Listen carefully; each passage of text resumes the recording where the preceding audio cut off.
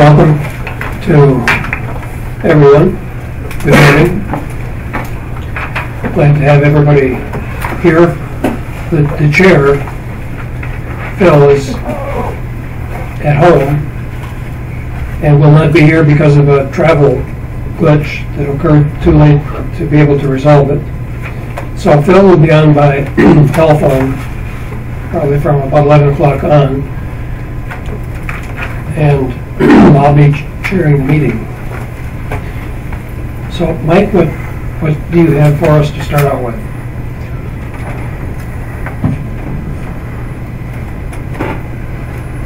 Well, welcome to our fourth meeting, and let me just remind everyone that today's meeting is being recorded. It's not being webcast live, but it is being recorded, and this is a public meeting. And we will have a sign-in sheet, so we would like people to, at some point during a break, make sure that they sign in so that we know that they're here. And we do have copies of the agenda on the table by the door. So with that, I think that covers it. Barn, do you want to take over? Well, why don't we introduce ourselves, and then we'll have the audience introduce themselves. I'm Bernard Schwartz, the vice chair for CHAP, and I'll be chairing today. I'm Chris Jennings from Virginia Commonwealth University, Biostatistics. Holger Koch from Royal University in Bochum, Germany, Human Biomonitoring, Exposure Assessment. Russ Hauser from Harvard School of Public Health, Environmental Epidemiology. Start with this one. Paul. Stan Barone, US EPA, Assistant Center Director for Human Health Risk Assessment. Let's finish the rest of the I'm sorry. chat first. Paul. Paul Leoy, Robert Wood Johnson Medical School in the Environmental Occupational Health Sciences Institute, New Jersey. And this doesn't switch on? Yeah, mine didn't switch on. I don't think it. It's very faint. Is it? Yes, sir. I'm faintest too as well. I'm Andreas Gottkamp, School of Pharmacy, University of London, in London, United Kingdom. And Mike Babbage from CPSC. Steve Rosado, American Chemistry Council, Phthalates, Japan. Brenda Hallow, Ferro Corporation. John Butala, representing Ferro. Ann Clausen, Latham and Watkins. Angela Rollins, ExxonMobil Chemical Company. Amy Bachman, ExxonMobil Biomedical Sciences. Pat Harmon, BASF. Laurie Keller, ExxonMobil Corporation, Public and Government Affairs. Quinn Dodd, Vince Levin, representing ExxonMobil. Sean Oberly, Product Safety Letter.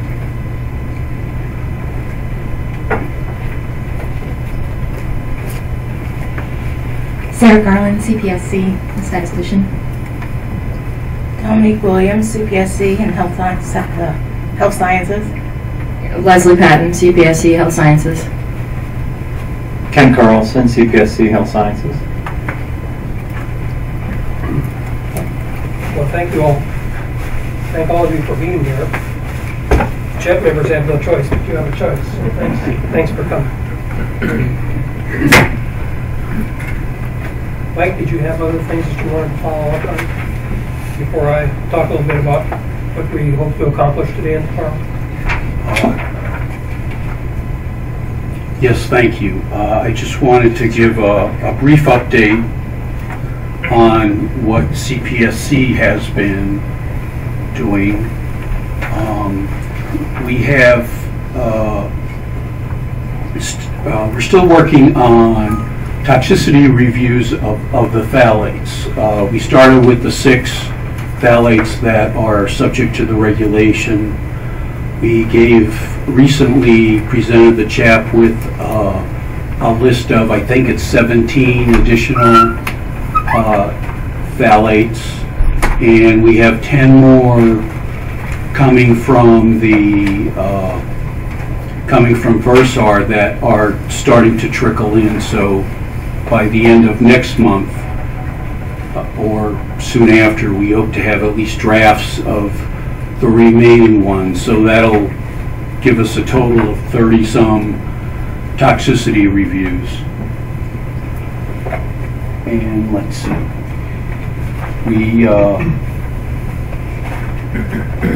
We're also working on, or I think we just completed an update of the literature review for phthalates. So we'll be able to get that to the chap shortly.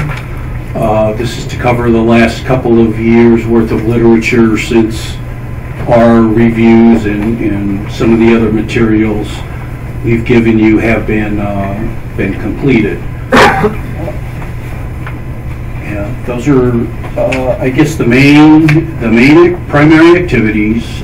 We also continue to coordinate with the other agencies. We're still awaiting some information from the Food and Drug Administration on phthalates in pharmaceuticals.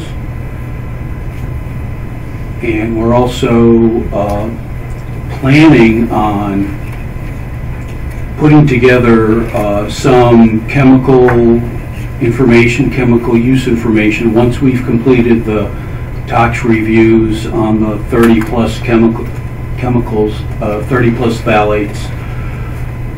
We're going to pull together some of the information on usage and how they're used and what the relative production is and so on, so we get a better handle on which ones might be more significant or more important to human exposures. And I forgot about the exposure assessment. Well, we're continuing to pull together some of the exposure data. Most of it's covered in the Versar review, but we're just pulling out the actual numbers and getting that into a form where Paul can use it for a scenario-based exposure assessment. And in addition, our human factors staff are pulling together some of the use information, frequency of use, that sort of thing, frequencies and durations, and consumer use patterns. So we're pulling all of that together, and I guess we also recently, along with the 17 tox reviews, included a review for one additional phthalate substitute. We had an original list of 5, so now we've got toxicity reviews on 6 of them. And I think that's sums up. We're keeping in touch with EPA and Health Canada. Health Canada's got some, and California has biomonitoring programs underway. There probably won't be data in time to benefit the CHAP, but we're keeping close tabs on those other activities. And I think that about covers it. Are you aware of any other, either U.S. agency or non-U.S. government, that's about to come out with some document that is going to potentially significantly impact what we do? Yeah. No, I mean the other agency working on this right now is EPA, and actually a couple of different programs. But we expect to be done before them, although they may have some external review drafts of some of their reports that we can look at as soon as they're ready. That may likely happen before we're done. But I think our work will be completed well before the EPA. Speaking of being done, can you remind us of when we're supposed to be done? The deadline is from the time you were officially appointed a day before the first meeting, or whenever we started traveling.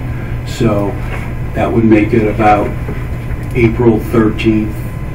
So our deadline would be sometime in April, around that time in 2012. So we've got, we're about halfway there. And I think we're making good progress.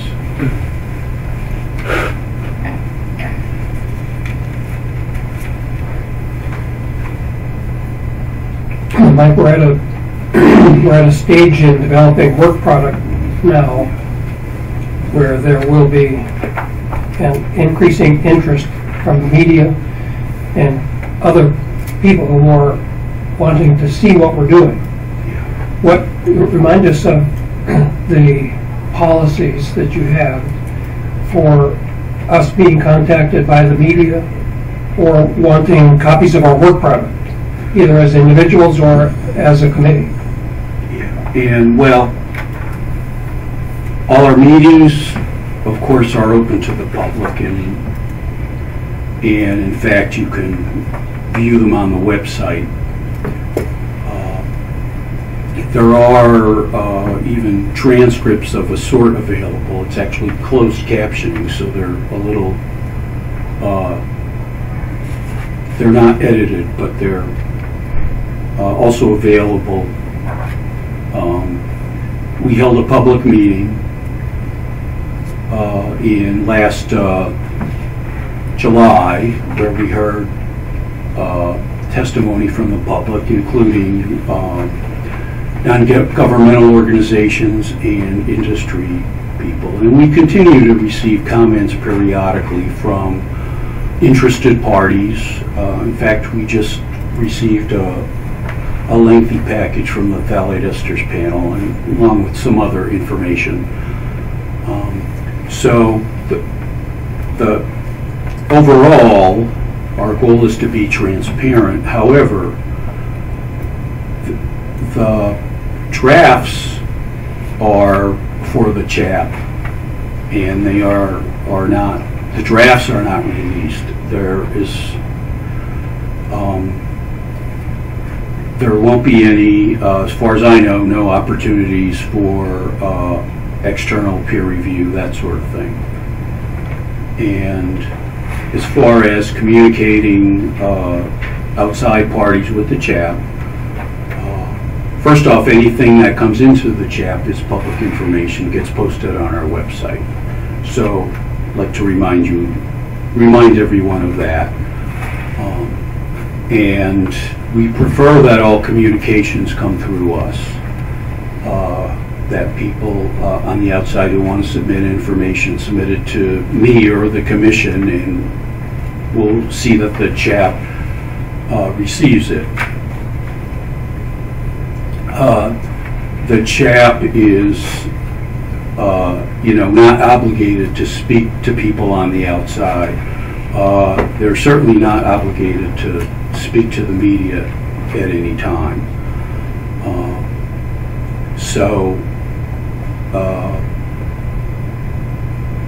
Generally, the purpose of everything should be in the open. All the incoming information is in the open, open to the public. But the CHAP report itself is confidential until it's ready to be released.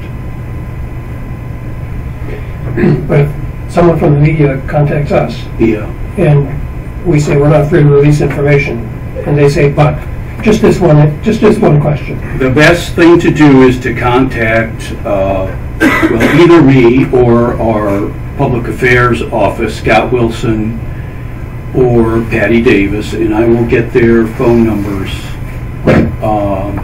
and keep them handy. Because at CPSC, all media requests have to go through them anyway.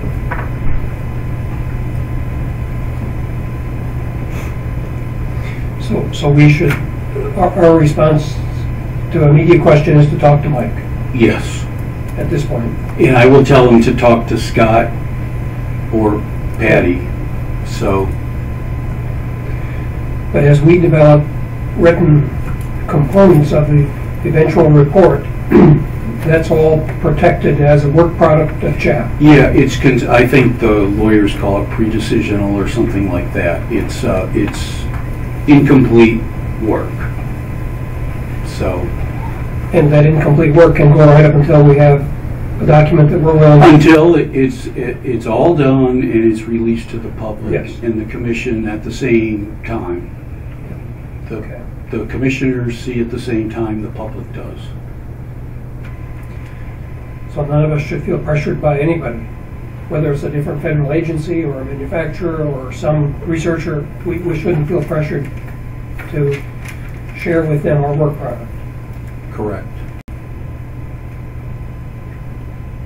Okay. Because it's pretty harmful to a committee activity when that happens. When somebody else is out there doing steps just ahead of you because they got a copy of what you were doing. Right, and you know, part of the reason for it is so that there's no there's no influence. I mean, everything is done. The idea CPSC operates under the Sunshine Act, so the idea is to keep things public. All interactions, outside communications, public. Which means that when we're ready to show somebody, we're ready to show everybody. Right. Not an individual. Right. Okay.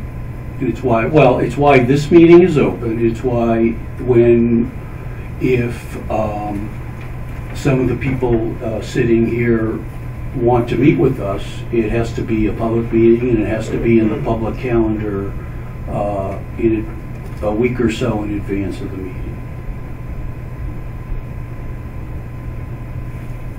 Okay. Thank you, Mike. That's helpful clarification. Any comments from any of the CHAP members? Questions or comments about this? Okay, good. Let me say a few words about what I think we need to do today and tomorrow. We have now committed a fair amount of effort in these past months to begin to document what our assignments would look like. So we have written materials, we have calculations, we have analyses, we're gathering information based on assignments that were made a few months ago. And I think the purpose of this meeting would be to see that what we are starting on puts us on the right track to be able to answer the questions that were assigned to CHAP, because there are interesting things that we might do, but if they are tangential to what our assignment is, they may not be helpful, and in fact it may be distracting because it will consume a lot of time and energy on things that we may not have a place for in the report. So I think it's a critical time for us to find out if our individual contributions begin to fit together in a way that's going to be helpful to us in meeting the charge. So, because each of our contributions is slightly different from each other, there isn't one criterion that we can use, but I think it's important to know about the content of what we have produced. Is it right? Is it the right thing, for example, with Phil and I summarizing the literature on reproduction and development from animal studies? Is that what you're going to need because we have to have documented in the literature review what you're going to use, for example, in the hazard index analyses, so that you're not counting on data that came from nowhere as far as the report is concerned. And we, in order to do a broad review of the literature, we may have to include, and will include, things that you're not going to use, but it would be noteworthy if you were counting on calculations, numbers, NOELs, whatever they might be, that Phil and I hadn't provided a reference for in our section. So we need to see that we have the correct balance of information to support each other. To some extent, we need to begin to think about style. So the report, when it's done, doesn't look like it was authored by 8 different people. We want it to look like there was one common style that we use, and it's too early to worry about that seriously yet. That we can work on as we go. But just one example is how we're going to handle bibliographic citations. Are we going to have one bibliography for the whole report, or are we going to have bibliographies after each section? That you'd have references specific to what that person's assignment was, which has some sense for it.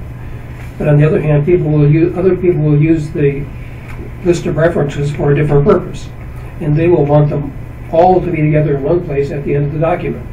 And they don't want to have to go and look through 8 different places in the report to find citations, and also then to find out that in 3 or 4 of those sets of references, there's about a 50% duplication of references. So that's a style kind of thing that we need to talk about as we go, to make the job easier to bring it together at the end. As we talk today and tomorrow, we need to identify, are there any areas that we haven't assigned coverage? Things that we still need to have that we haven't included in the earlier assignments, and we need to find out if that information is available and who's going to take that assignment and what's the product of that assignment. So we need to make sure that we don't end up in another few months realizing that there was a hole in the assignments, and it's very difficult for somebody to proceed because of some other piece of information not having been pulled together. If we have meetings, Mike, I'm thinking out loud, and that sounds dangerous, but I'm just trying to think of how many more meetings we might have. If we continue to meet at 3-month intervals, we would have 3 or 4 more meetings. Yeah. And that gives you a kind of a feel for the pace at which we have to go. I would think by the time we meet again in a few months, and we'll talk about this at the end of tomorrow, but by the time we have our next meeting, we should have a pretty good rough draft to begin to look at, because it'll take a couple of meetings of polishing and filling in the remaining holes and deciding, do we really want that as a conclusion or not? Do we want that as a recommendation? So if we consume very many more meetings on mechanics, we're not going to have much time to discuss the recommendations. So I would say we need at least 2 meetings to talk about recommendations and sort that out. And maybe 1 more meeting, and I consider this meeting today to be one of mechanics.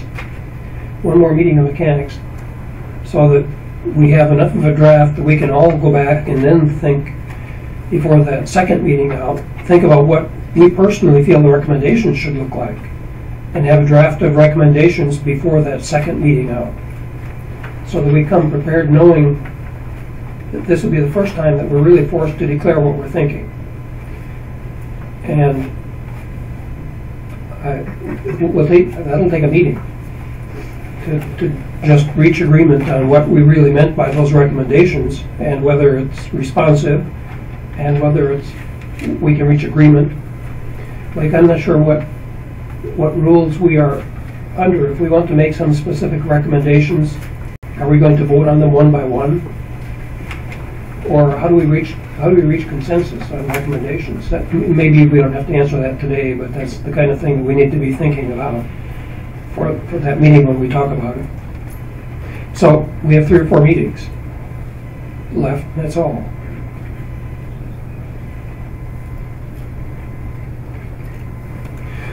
Anyhow, those are the kinds of, so that what I haven't said yet is that we don't intend to go through our work products today line by line to do wordsmithing or anything of that kind. If we started that, we could be here for several days. And that's from my standpoint, that wasn't the intent of today.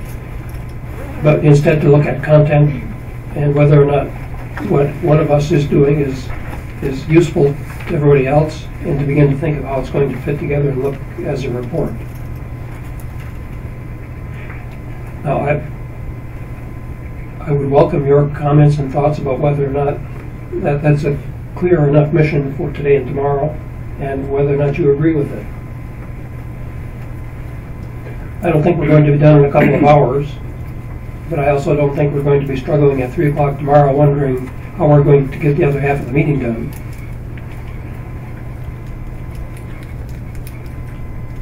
Anybody else? Any thoughts about what we want to accomplish today and whether or not we can?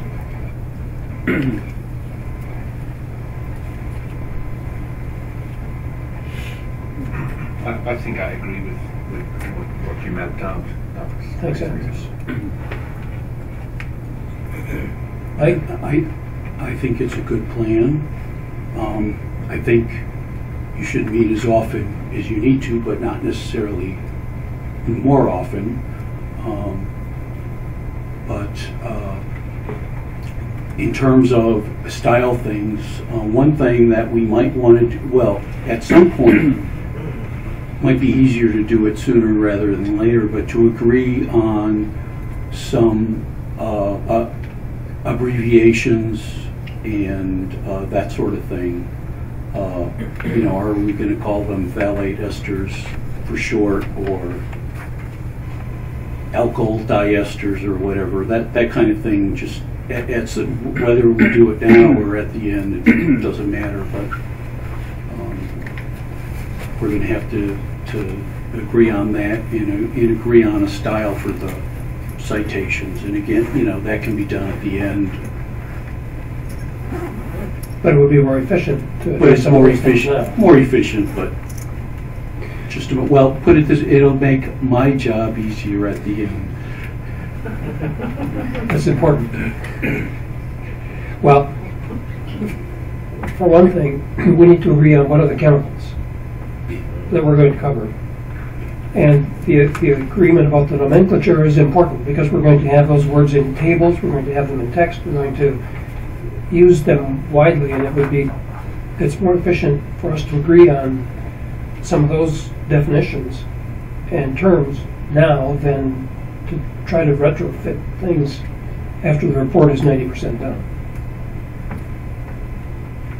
That's a good point. Those two, and how we're going to pull together references. So if you can give us an example of what several different kinds of references should be, whether they're peer-reviewed journals or whether they're government documents or whatever, if you could give us some examples there, then as we write our sections, we can begin to modify them now to adapt to that. Well, I can do that, but you don't necessarily have to follow that style. Well, but we have to have a consistent style. Yeah. But you're saying that if we wanted to do it in a different format as a report, and they're all that same format. Right. That's not a problem. Right. Okay. But if we had an example that we could start from, if we want to argue for a different one, we can.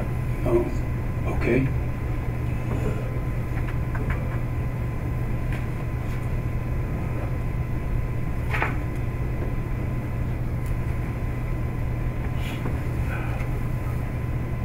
Well, in order to keep us focused for the discussion for the rest of today and tomorrow, I thought it would be helpful to review and to lay out what are the questions that we are really that we should be looking at as we talk about the hazard index approach, as we talk about the animal data, as we talk about the human data. So at the third tab in your book is the list of questions that you've seen from an email earlier.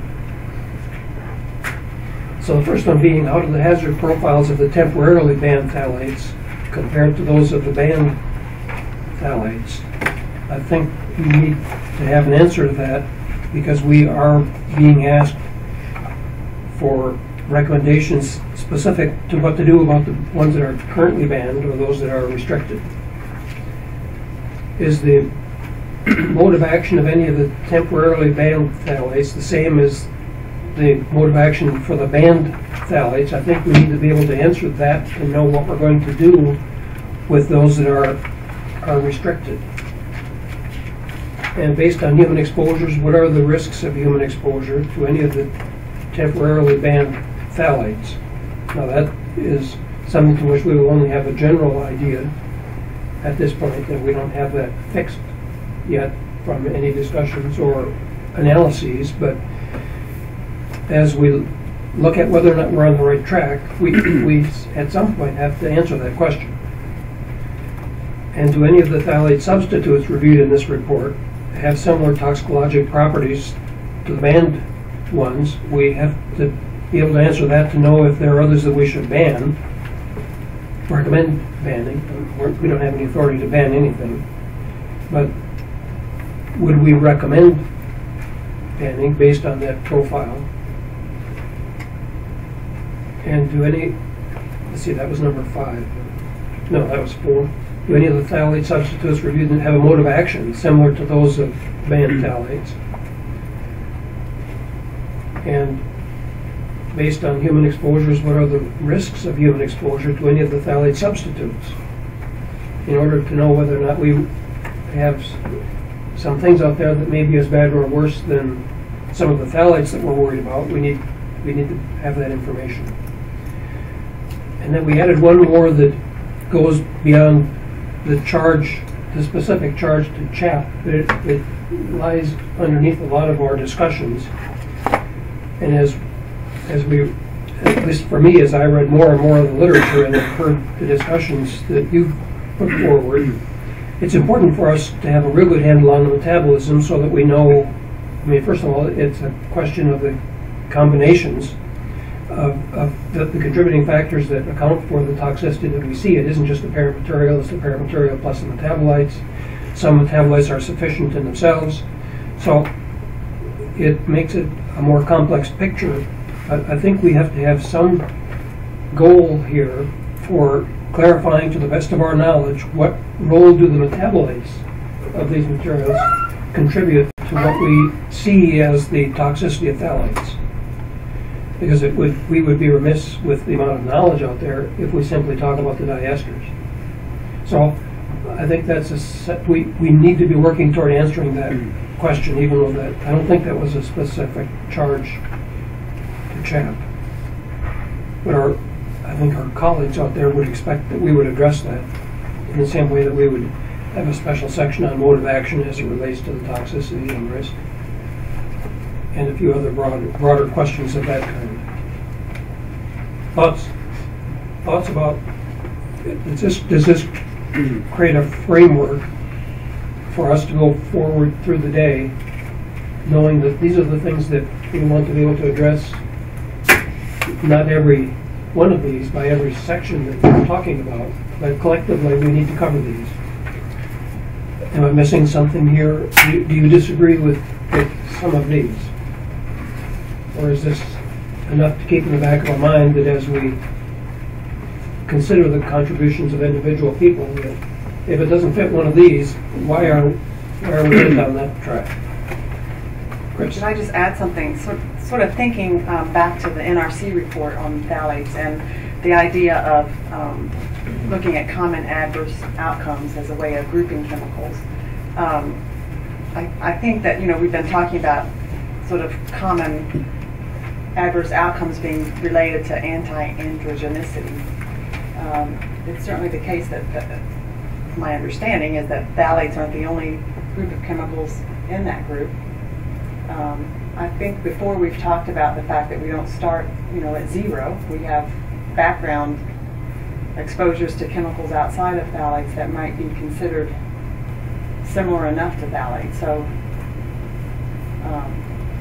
I think that's a really important question, and I think it adds a lot of complexity to what we're doing, but I think it may be worth stepping into that. responses to Chris' comment? I'm worried about that. We have enough complexity. Is that better? We have enough complexity with phthalates and phthalate substitutes in their own right. And to broaden this question to other chemicals really requires an incredible amount of work. And I'm not sure that we have the time or effort available to us to prioritize how this set of chemicals relates to other sets of chemicals that may in fact lead to the outcomes you just described. I guess I'm kind of thinking not that we would spend as much time on these other sets of chemicals, but to have enough of a background review in the report that would provide, you know, evidence of how similar other chemicals may be in terms of that very well could be in the grouping. You know, it is a tough problem because it's hard to know where the boundary is. Yeah. But I don't know that that means we shouldn't even address the question in whatever limited way or. I'm not even sure yet how we address the question of either additivity, antagonism, or synergism among phthalates or phthalate-like compounds in our own analysis and how that deals with the issue of exposure in the real world. It does in fact lead to a whole new set of questions that we have to consider, and I'm not sure we're going to be able to do that. Andreas? Can I observe that we're going over the same ground repeatedly? We discussed that at the previous meeting and the meeting before, and I think there's kind of a consensus here that, number one, we cannot ignore combination effects between several phthalates. Yeah, I agree. Number Totally two, agree with that. there is repeatedly mapped out in the peer-reviewed literature and here in the panel a way of dealing with this, so there shouldn't be a problem. Number three, there's also empirical evidence of combination effects between phthalates and other chemicals, and we've also discussed this. And I think number four, we've agreed here in this panel that these effects cannot be ignored. We have to take them into account in some way. However, it may be open to discussion how this can be achieved precisely, but I think it should. Well, we've discussed it last time, and I feel there was a consensus there. And I guess that's the reason I brought it up. That's been in my mind, and I didn't see that as part of these questions. So if your point about these questions is to limit to these questions, then that seemed to be not part of that, and that's why I brought that up. Thank you for raising it. And Andreas, I think you're right. We have discussed this, and I think there was a general agreement about it as an issue. How to get there from here is... Yeah, I mean, as an issue, I have no problem with it. It's an issue. We all know that it's an issue. It's what degree of how far it rises in our analysis that takes us away from some of the central points that we're going to have to deal with. Do we ban, phthalates from children's toys or phthalate-like compounds? I mean, that's our basic, that's our basic question, and we have to be careful that we don't get sidetracked from something that we all know is important. We all discuss that. I just want to make sure we hit the target when we're finished. Andreas? I realize your concerns, and they're to a degree mine as well, and maybe we can answer this. I wanted to bring to the table an issue related to that, which is, at the end of the day, we need to, well, the charge, the remit of this panel is fairly wide, and this is defined and laid down in the legislation. And there are many aspects which we need to address.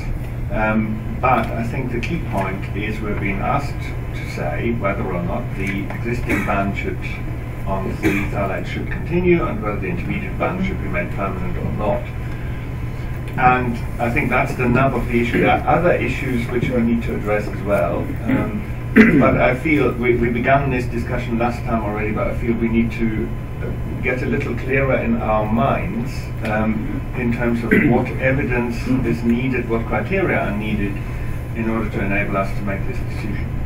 For example, do we need exposure assessment data for this decision or not? Is it based on hazard assessment only? I think the questions tabled are very helpful in sorting this out and helping us address this.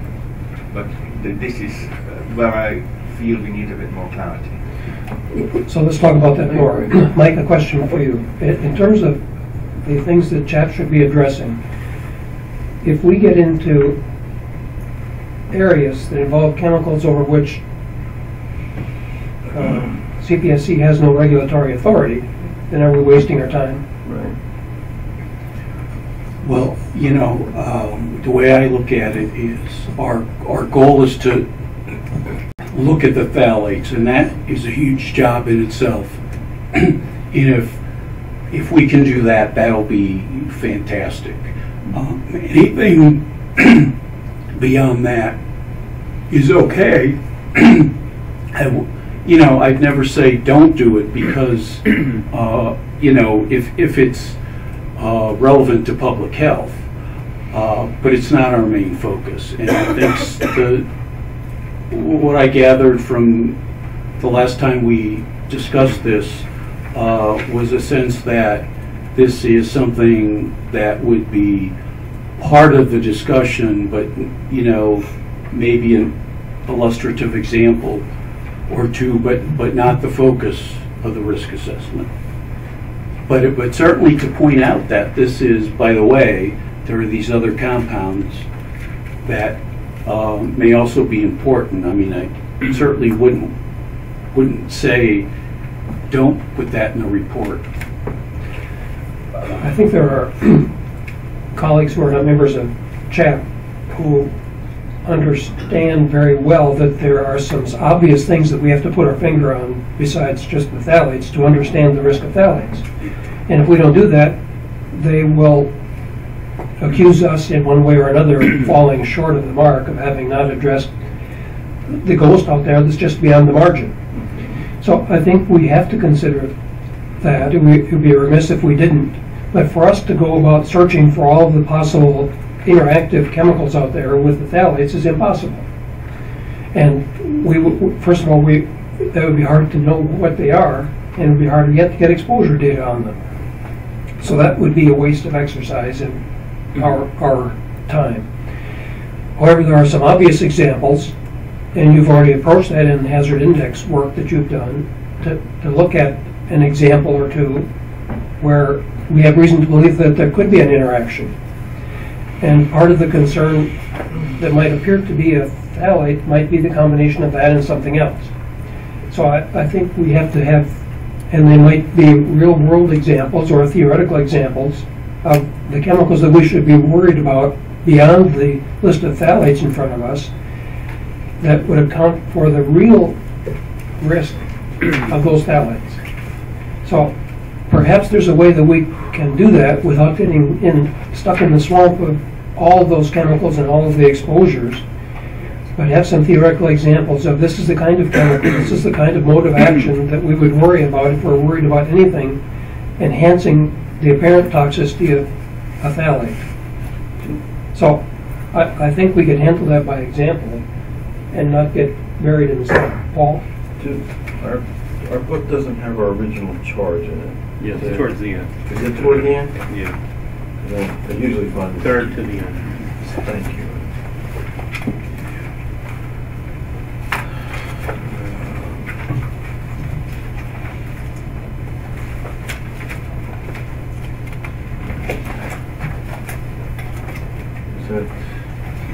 It's 12, but except they're not letting They're not waiting.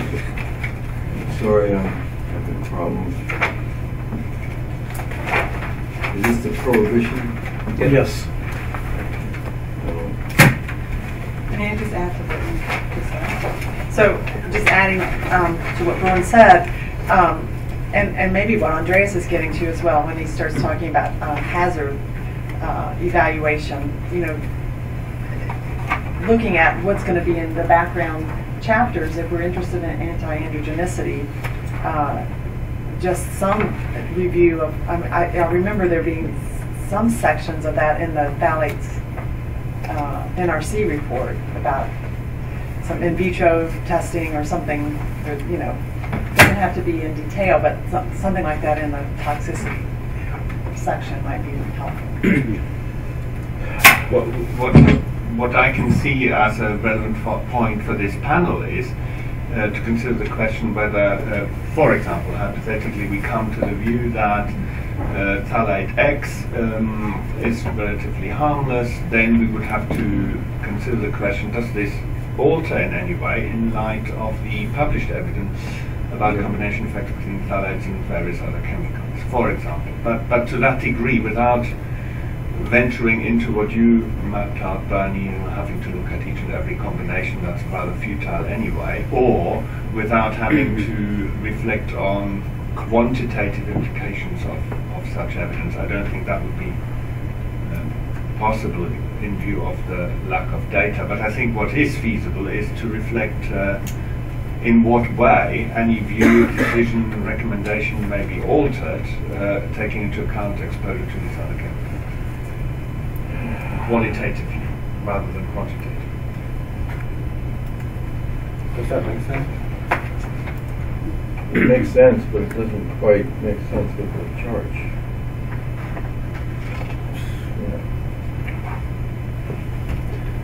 I think the relationship. Well, because most of the discussion is basically on health effects of phthalate alternatives other than orphthalates, not other chemicals that may in fact have similar health effects to phthalates. That's where our question becomes, because it doesn't say that explicitly. Well, and it's, in fact, in the NRC report, EPA asked for a study report on phthalates, and the committee insisted on mentioning these other chemicals. So, you know, we've got to answer the charge questions first. Right. But on the other hand, I think the panel might be remiss if they don't at least mention these other chemicals. But I think that's not, my point is not the mentioning, it's the degree of evidence that we're going to be searching for these other chemicals in our analysis, which may in fact be a level of analysis that's not warranted at this point, may be warranted by another committee when you're looking at synergisms and DAG. I think the key word is another committee. Yeah, I mean, that's the way I look at it. It's not ignoring it, it's saying, you know, how much time and effort can we put into it based upon the charge questions we have to answer at the beginning of anyway, which are quite complex. I agree with you, Paul. And there's another aspect of this that I have considered in looking beyond the phthalates. If we give too much attention to some chemicals or classes of chemicals beyond the phthalates that are of concern, maybe by mode of action or by structure, whatever it might be, and the readers of the report pick up that this is really a report on those, let's say, anti-androgens. And they use that as the focus to argue about the strength or weakness of our report, and they ignore our contribution on the phthalates, then we have given it too much attention. That's right. Yeah, I totally agree. So the amount, we have to be able to let the readers know that we're aware of this as a concern and why, but not get into it to the extent that it becomes something that the proponents of another issue use instead of phthalates. Totally, I have no problem with that approach. So, let's keep that kind of as a rule of thumb when we handle this, that we don't have to ignore it. But we just don't want it to become the focus of the report for somebody else. Is that reasonable? I think we can again discuss this when we are talking about our hazard index approach, because there we also add other anti-androgens into the calculation formula, but only as an add-on, I would say. But the problem I have is that while I've been trying to construct scenarios with Mike on exposure, which we haven't done a calculation yet on. Who's doing that? Is that going to be Bursar who's going to do that for it, the calculations? We have to decide. Yeah. I want to make sure that we hit the right targets, you know, as to what we do the calculations for and how they relate to the hazard index in the end, because the exposure calculations will lead to an intake dose for each one of the scenarios, and therefore we're going to have a, you know, we'll probably have lots and lots of information from these analysis, and the degree to which we do sensitivity analysis on them too will warrant further consideration. But you got to keep our target straight, because if I start adding on having to add other chemicals, then we got a problem.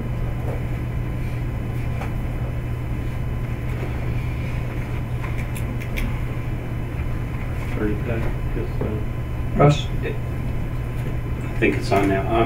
Kind of changing direction from what we were talking about in terms of the other chemicals, but in terms of what Paul brought up, I guess in terms of the concern with assessing exposure from children's products, toys, which would be the main peer review of the CPSC.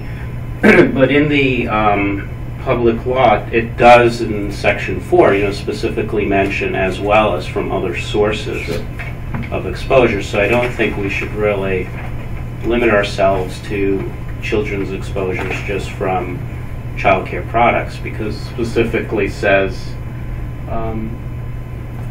from other sources such as cosmetic products, etc. So, you know, even though the recommendations would be in reference to children's products and toys, I think we need to consider other sources of phthalate exposure. Well, and just making that explicit, you know, rather than... To ease your mind, we actually do have household products, personal care products, and diets consideration. I'm just not sure how far we can get with it because of the lack of data, you know, but it is in there. The critical issue, which I thought that Holger and I agreed upon last meeting, is if we do these calculations and look at children's toys and we find there's minuscule or large contributions to a daily dose that they calculate from biomonitoring data, then we can say infer the other sources either have contributions or no contributions, and that will lead to a whole set of other questions of what do you do now.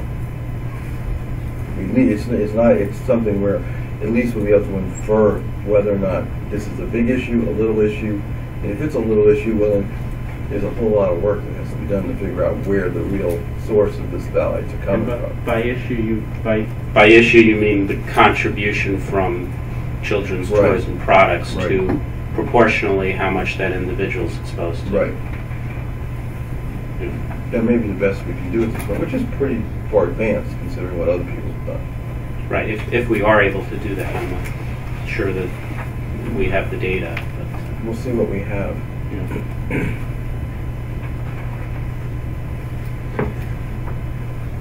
I think there is some benefit to having the report cover information areas a little bit bigger than what the minimum charge is. Because there will be a lot of people who will look at the report, and if we're silent on something, they will wonder, well, did they look at it or not? And maybe if they had looked at it, they would have drawn a conclusion upon it. They didn't say anything. So if there are things that we look at and we conclude that we don't have enough data, I think that's important to have in the report. Yes. I agree. It's important to say what you looked for but didn't find, or something to that effect, that we considered certain things.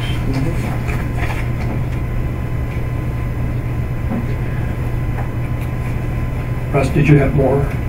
Well, what Mike said just made me think that probably would be a chapter on, you know, gaps or limitations in the report. You know, maybe would appear within chapters, but as a chapter. I'm not sure it's listed in the outline or not. I didn't. But when Mike was mentioning that, it would be rare if researchers would review an area and not have recommendations for further research. or you know, very very specific gaps of what we were missing or... Well, those recommendations would reflect what the gaps are. So I agree. That's a list that we should be keeping in mind that we can recall and pull into a chapter at the end. Because that's complementary to the rest of the report. Because it helps to understand the uncertainty of some of the things that we did talk about. If we come back and make a recommendation to gather more information about this, that suggests that there was some element of uncertainty, or they wouldn't have recommended gathering more information. So I agree. And also, it might be full of gaps. Your task of compiling the importance of all external exposure sources is very important, even if it's full of gaps.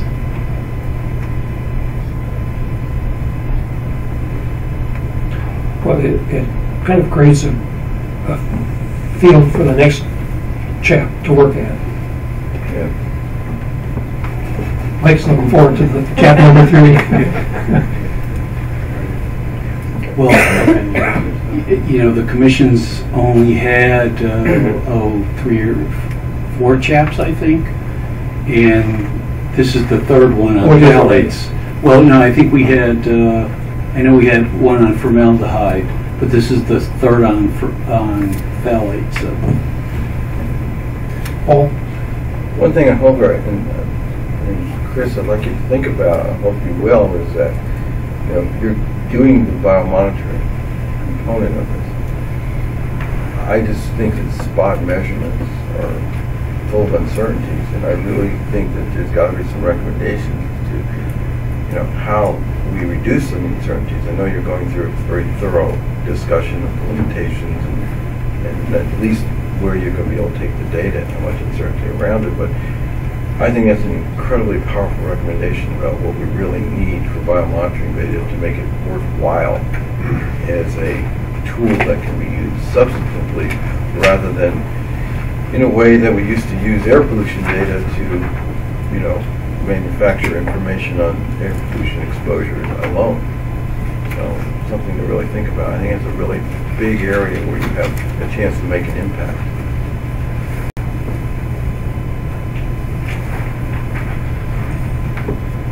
I think there's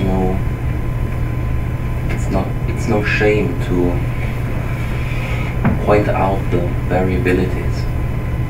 But actually we have to be aware that biomonitoring just gives you a picture on the variability of exposure that's actually taking place. Mm-hmm.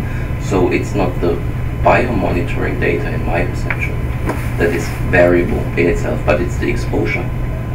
So you, as you've seen from a lot of publications, that for certain phthalates we have rhythmic exposure in the morning using body care products. For other phthalates we have exposures through certain types of contaminated foodstuff. So we have only exposure peaks on 2 days during the week. But biomonitoring merely pictures what's going on. Yeah, I agree with that. And the key thing is, how does one expand the design of biomonitoring studies to do something more fruitful in terms of understanding variability, understanding mean better, so that when you do these calculations, the uncertainty is reduced because you understand the variability better.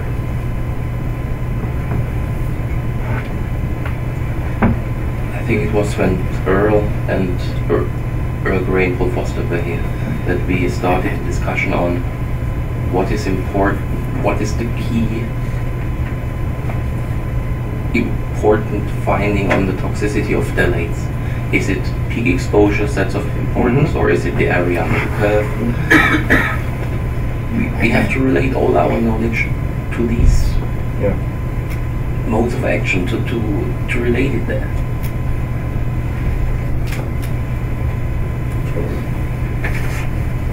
Okay, thank you. Chris, thank you for raising your point to stimulate some good discussion. Are there any other big picture issues? Well, I think, I'll defer to Holger, but I think there are studies that address the variability of biomonitoring in the spot versus all-day samples and so on. So it's just that the biggest data set is spot urines. So I think that we'll have some sense of the uncertainty variability.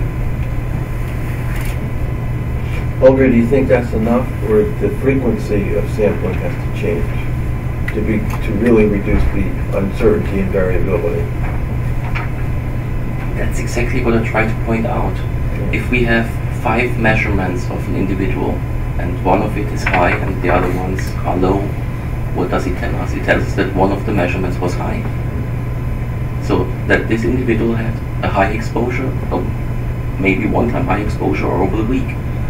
But can we neglect it? Or do we have to make a mean over out of it? I think that's not the case. Because all the key toxicology data shows us it's peak exposures over a short period of time that are of importance. Agreed.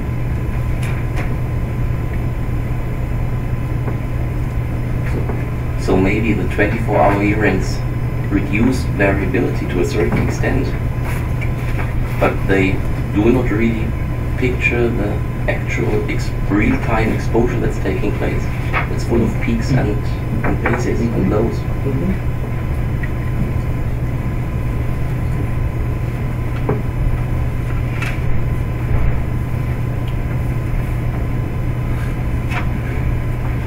That's a hard, that's a complicated question to address. For many developmental abnormalities, the peak exposure is much more important than the time-weighted average, because the window of sensitivity is narrow.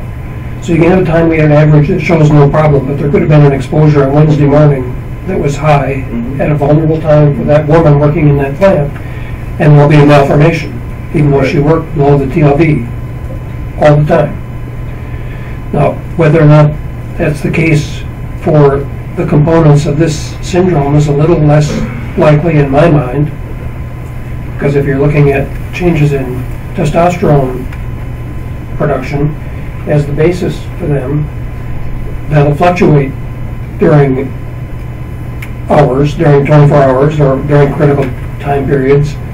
But it may well be a combination of a peak level that's achieved plus that overall level of exposure that's enough to depress the testosterone.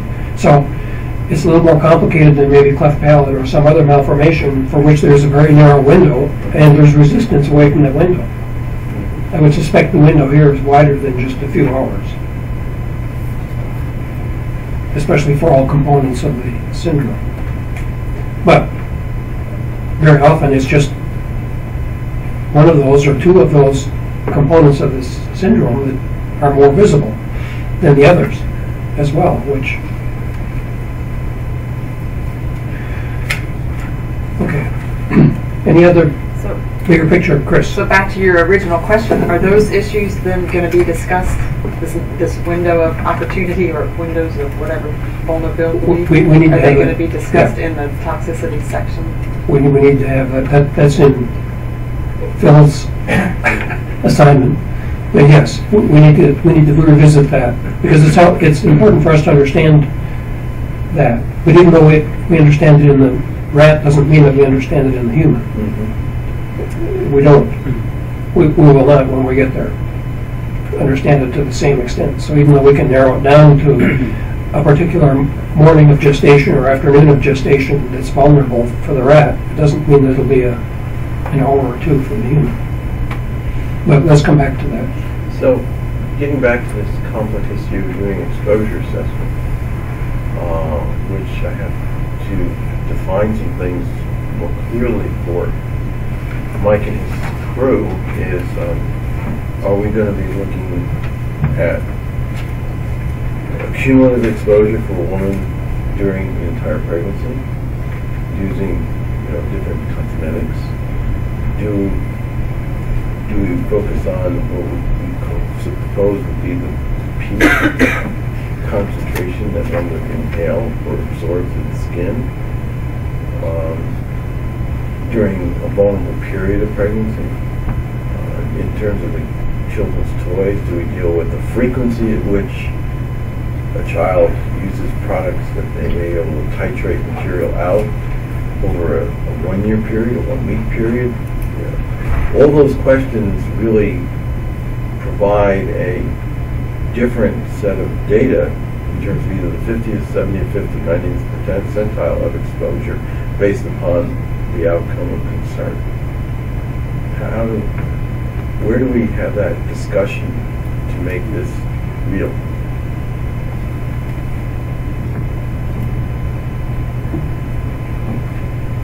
I'm not anxious to see somebody say, well, plug in 365-day exposure to phthalates and give us an answer. They probably will give us meaningless information.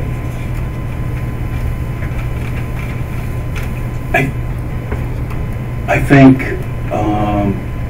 maybe the best we can do is a daily, averaged, an exposure averaged over a day. Right.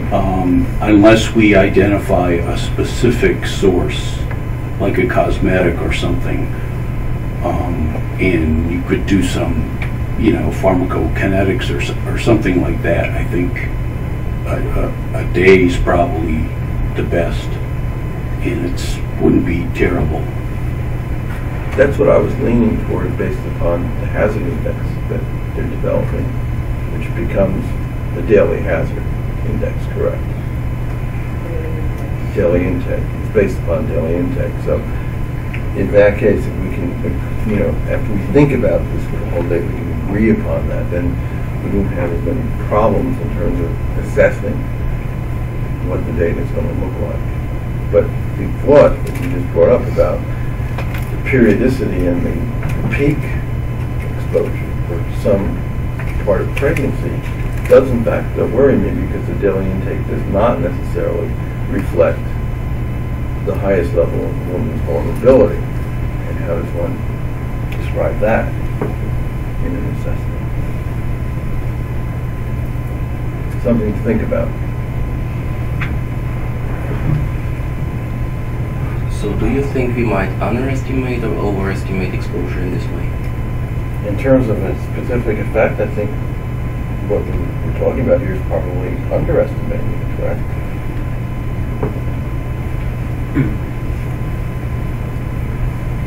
Yeah, that's my opinion too.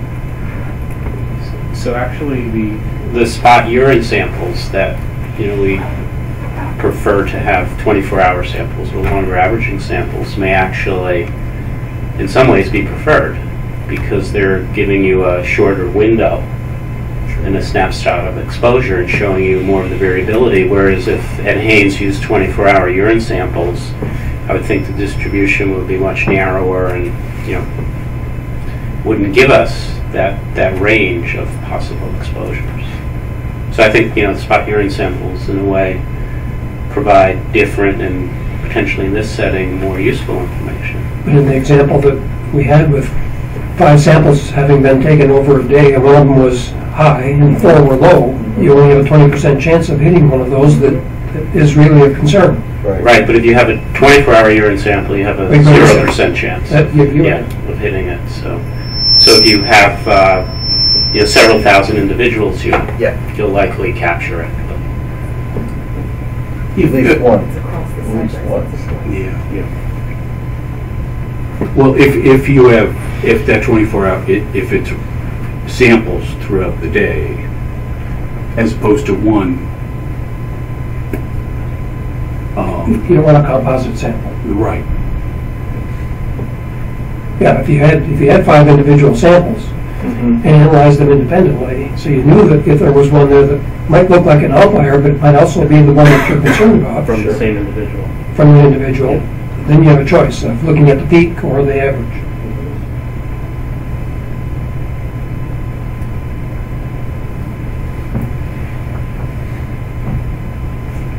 Well, these may seem like subtleties, but I think they are very important things to recapture as we go forward. Yeah. Chris, did you have something else? No, I was just going to point out that the value of having, large sample sizes enough to kind of pick up. And I think that's Russ's point too, across different kinds of exposures.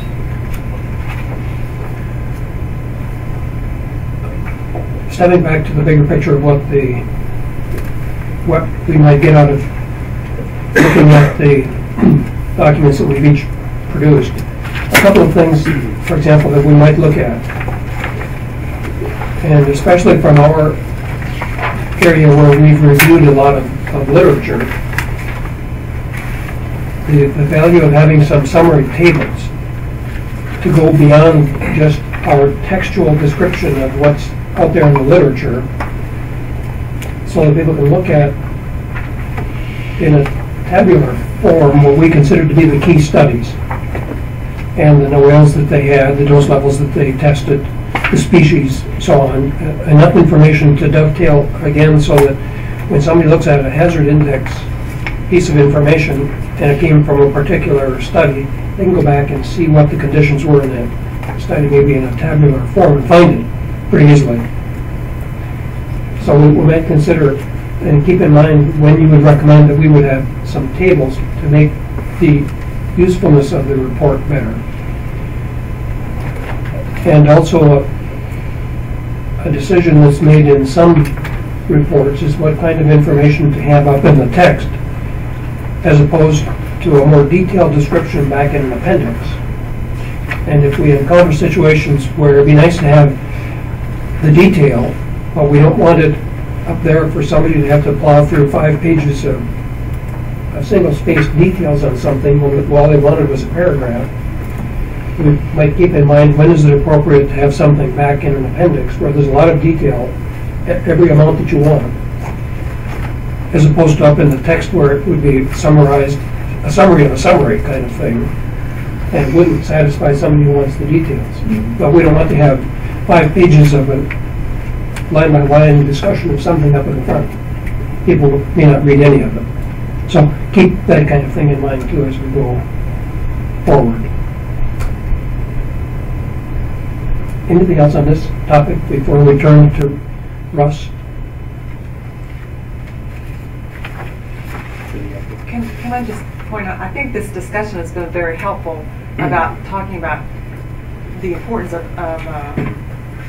properly evaluating the exposure, that is the exposure, across subjects, maybe across time or whatever, but it's not just from children's toys, it's from all sources, and then we can go back and figure out, where things may come from. But I think we would, anyway, I don't want to start that again, but I think this discussion makes me feel better about this idea of an overall assessment, evaluating exposure, not just from certain sources. My observation, having been on a number of advisory committees of this kind, is that generally you start out by casting the net pretty broadly, for fear that you're going to miss where the fish is. So you cast the net broadly, and then you narrow it down, but you give the reader the view that we've already looked at this area, and now we're going to focus on this one. And this might be the children's exposures, but it's in the context of what the broader net has under it. Good. If there isn't anything else on this part, let me just say what the rest of the morning might look like, because it's just about 10 o'clock. The next thing on the agenda is to talk about the sections that Russ and Phil and I put together on the background information on toxicity and epidemiology. And for the animal discussion, I would like to have Phil on the phone. And we talked about bringing Phil in at 11. So if we could talk about start with you, Russ, and talk about the human exposure and take a break. And by 11 o'clock, be sure that we're ready to go with Phil on the line. And then we can talk about the cannibal reproduction and development information until noon. Russ? Yep.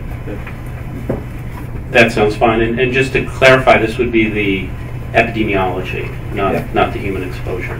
Well, sorry. Okay. So where is your section in this Three or I don't know, 4 or 5, or let's see, 1, 2, 3, 4. The fifth tab. maybe it would be good for 6. us to take a minute and write down the numbers on all the tabs 7, sorry. to reduce the uncertainty in the future. It's 7. Let's save time in the No, long it's run. I apologize for not having. Mike, will you lead us through this so that we're for sure putting the right numbers on the right tab? There's there is a table of contents in the toward the front. Oh, there it is. Okay. So agenda is what? Is this called Summary of Epidemiologic Studies? Yes. It makes it easier. Which actually precedes the toxicology, so the contents is epidemiology should be 5, and then it should go to animal toxicity and 6 and 7. So, okay, so I guess starting big picture, what I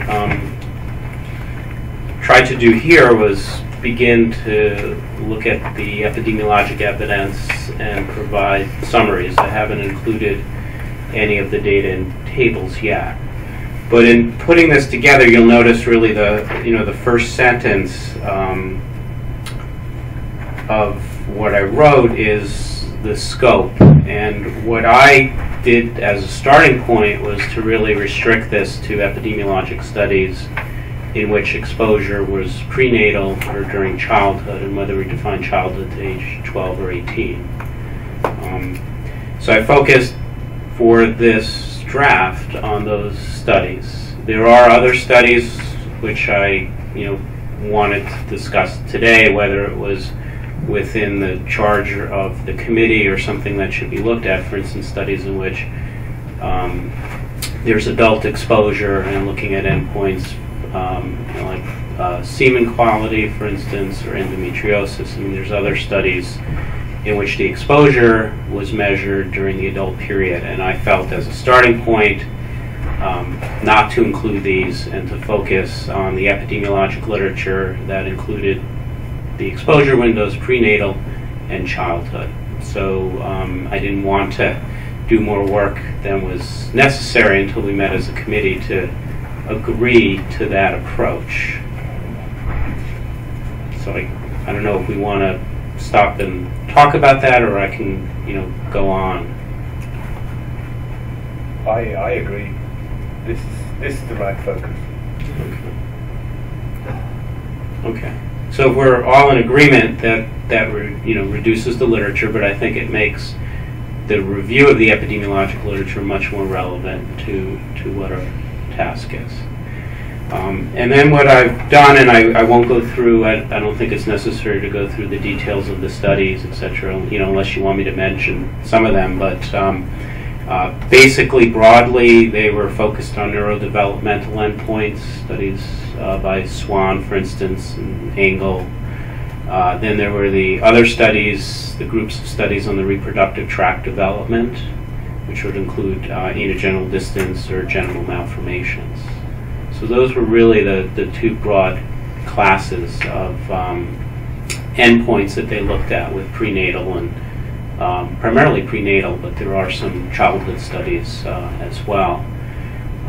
In writing this, I tried to approach it as an epidemiologist would in terms of looking at strengths and limitations of the studies, trying to summarize the information qualitatively, not doing anything quantitative, and trying to prioritize in a way in which studies are stronger or weaker based on study design, confounders that were assessed, etc. So that's all in the report. I'd say it's probably 60 or 70% of the way there in terms of the literature. There are some papers that I have not included, and then there would be more that I would want to discuss about the papers that are already there. So it's maybe halfway, a little over halfway there in terms of for the epidemiologic studies. The other piece of this, which ties into, which probably would require a broader discussion when we get to the toxicological literature, is phthalate syndrome in rodents versus potentially trying to tie it to testicular dysgenesis syndrome in humans, the hypothesis, the TDS hypothesis. And I wrote a little bit about that, but very little, probably a few sentences or so in this draft, because I felt that after today, discussing with Bill and Bernie in particular the toxicological literature, we could then come to an agreement in terms of the depth and range of the discussion in relation to the human data. So that's kind of a 3 or 4 minute overview of what I've done. Can go in. I don't know if you want me to go into more depths or take questions. Let's see what questions are. Okay. You pointed out that you focused your study on the prenatal phase.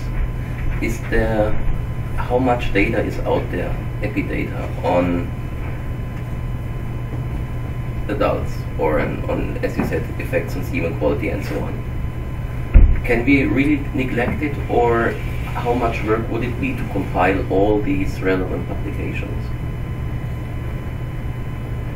Just an estimate, I would say the prenatal and childhood exposure data probably represents a third at the most of the epidemiologic data. There's a variety of studies that have been done looking at adult exposures and adult endpoints. I mean, we probably don't want to completely ignore that they exist in terms of the report, but then again, we don't want to, the same way we were talking about, kind of other co-exposures, we don't want to give it too much, put too much detail in, because then I think it would detract from the focus, but potentially a table or a list or a few paragraphs on what's out there, if that's what you're suggesting, in terms of some of these other studies and why we didn't include them in the depth that we did for the prenatal and the childhood exposures because of the relevant exposure window. But that there are these studies on semen quality or endometriosis or even respiratory effects, like wheeze or asthma. So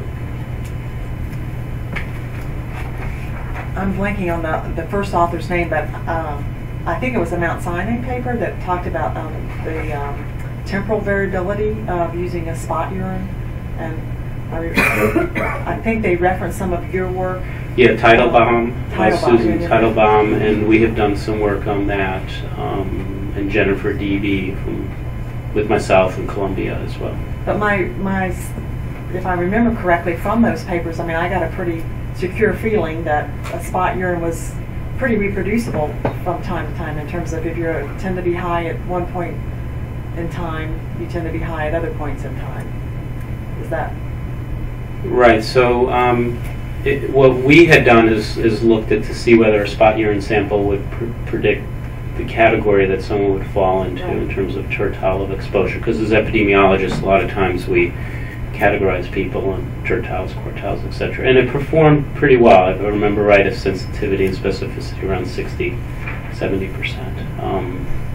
In what I've written here, that does not include any of the exposure papers, which would include the Teitelbaum paper, our paper, a few other papers. I think some of Holger's work as well.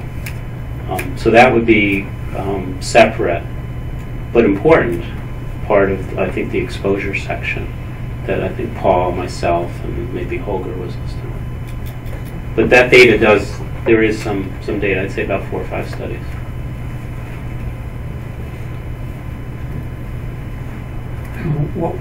Once the characterization of the phthalate syndrome became gelled enough in the rodent and rat studies, a lot of the studies that followed that was an effort to find out if this phthalate or that phthalate caused the same thing.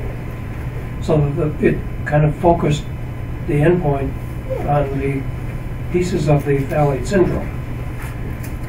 A concern might be, are there other reproductive effects beyond those malformations that might be seen as part of the syndrome that are also important that we haven't looked for very hard, just because we were focusing on the malformations that are part of the syndrome. Is there any evidence from the human studies to look at, for example, the impact of prenatal exposure to phthalates on the timing of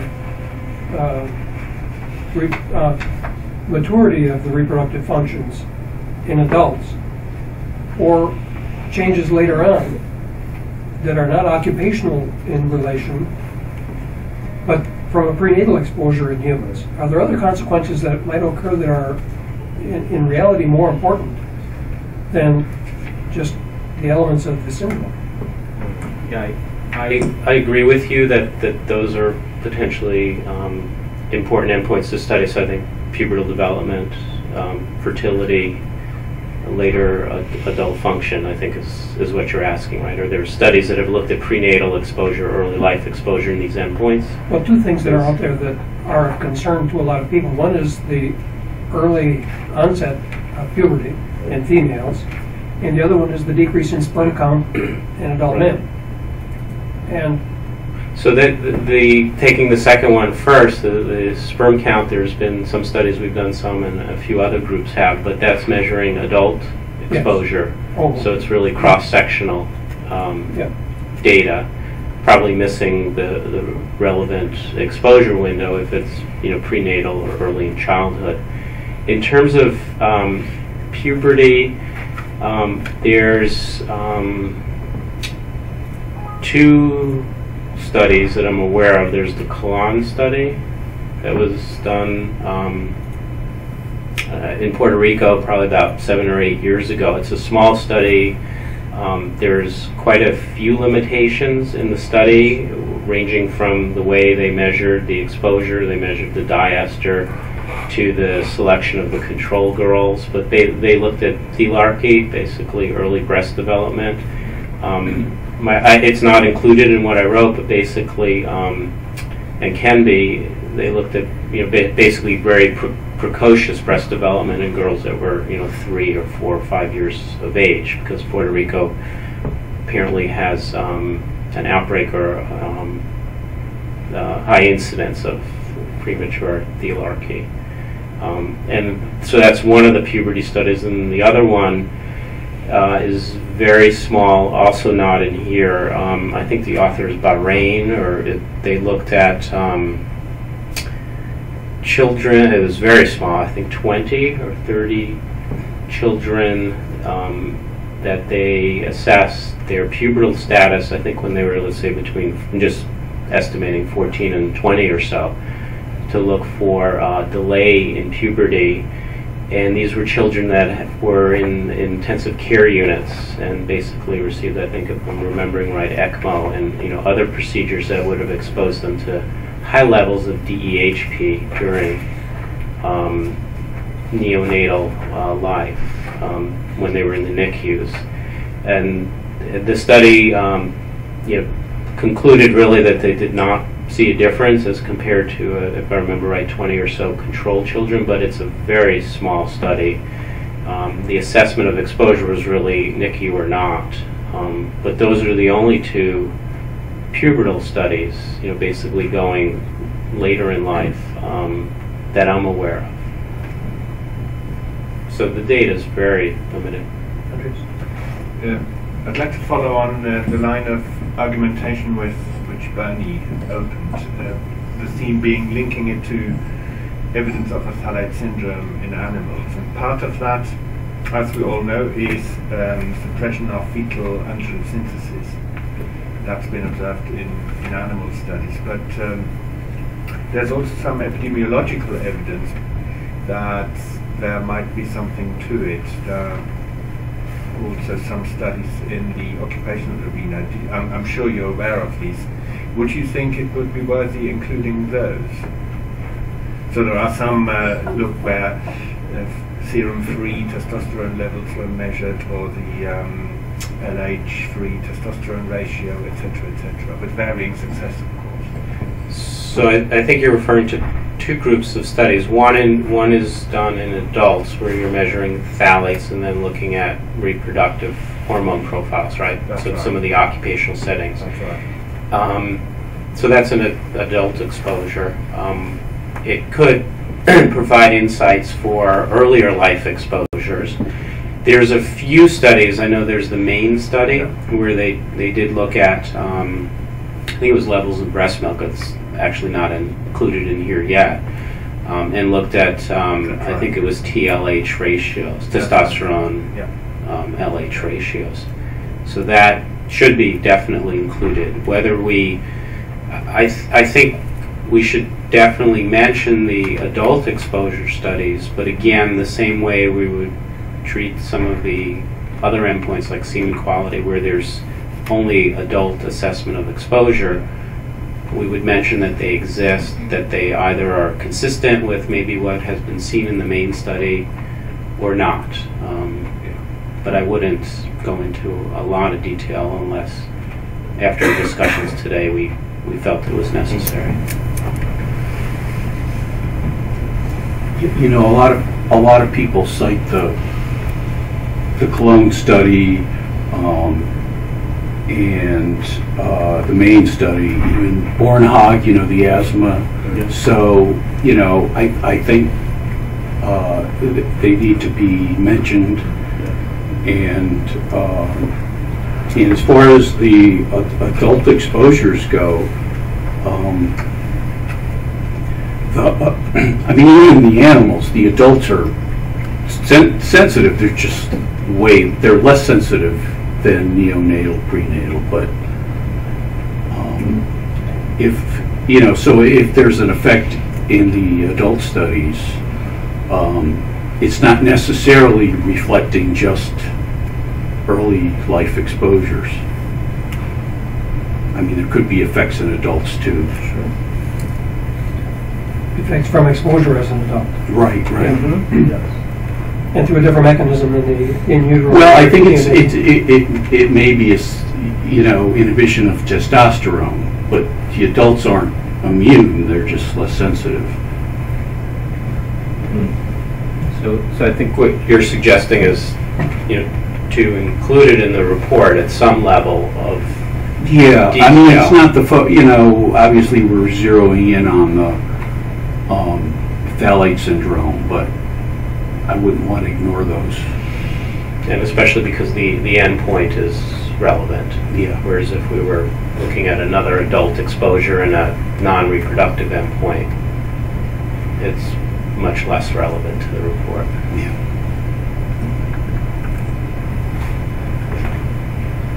But again, I would be very careful interpreting Cologne data, at least this one. This is, I would just mention it, but really say that it's very unreliable in terms of exposure assessment measurement of parent phthalate. But as you said, it's an important endpoint, and a lot of people know and cite this study still. Yeah. I mean, I think at the time people were thinking it was an estrogen. Phthalates were estrogenic as opposed to anti-androgenic. But yeah, I agree. I would definitely mention it. And you know, back in 2005, when I wrote a review with Antonia Califat, we included it in the report, but you know, basically didn't really give it very much weight because of what you're saying, Holger. But we need to recognize it.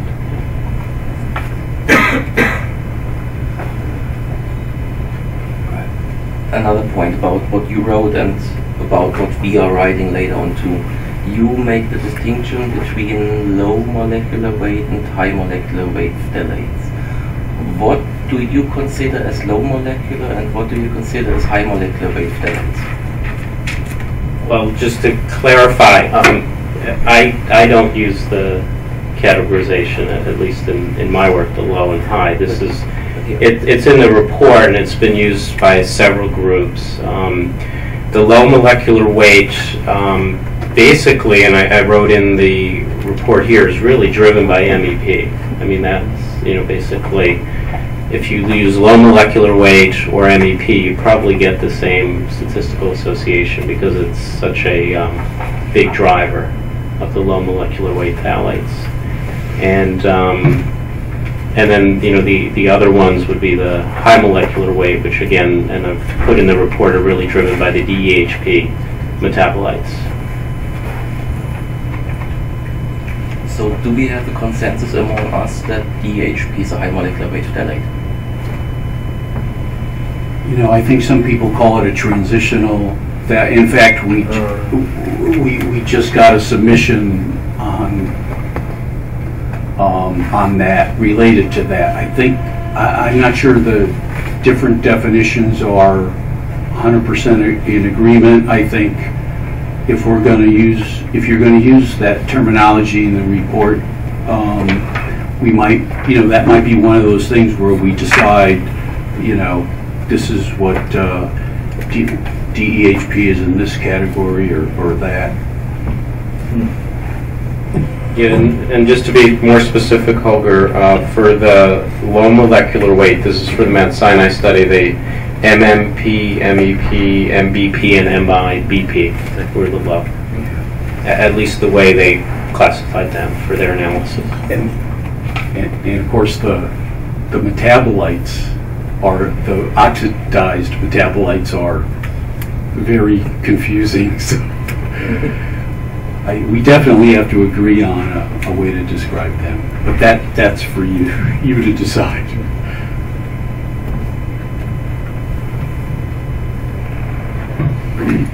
Can I ask your learned opinion about what I see as a bit of a conundrum, and it vexed me a little, and that is it relates to the low molecular weight, high molecular weight.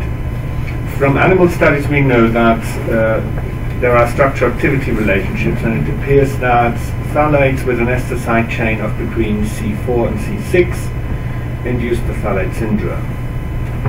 And low molecular weight phthalates such as DEP, for example, fail to induce this effect. Yet on the other hand, there are indications that in humans the low molecular weight phthalates may not be, let's phrase it like this, without risk or without effect. There's, for example, one study among hairsprayers that's been carried out in Europe. They found associations with Apis and cryptorchidism, if I remember correctly, and there are more recent studies pointing in similar directions. How do you interpret this? It's a difficult, as you mentioned, a difficult issue. Let me explain. I mean, you said that the exposure, say, among hairdressers is more likely to DEP. But that's a mixture exposure, right? Yeah. Those papers, they didn't assess specific chemicals. They're exposed to DEP as well as other chemicals. So it could be the DEP, it could be something else that they're exposed to, or it could be lifestyle differences, etc. Depending on the comparison group, etc. But you're probably referring, specifically to like the Swan paper, where they found associations, right, with AGD and MEP, and then also some of the neurodevelopmental studies as well. Yeah, there's the first office Ormond in Imperial College London. They did this study among hairdressers. There are others. More recently, other studies have appeared. So I think what you're asking is my interpretation. It could be one of two, or at least two explanations that in humans, MEP is associated potentially with some of these endpoints, or MEP could be a surrogate marker for another exposure or a lifestyle characteristic.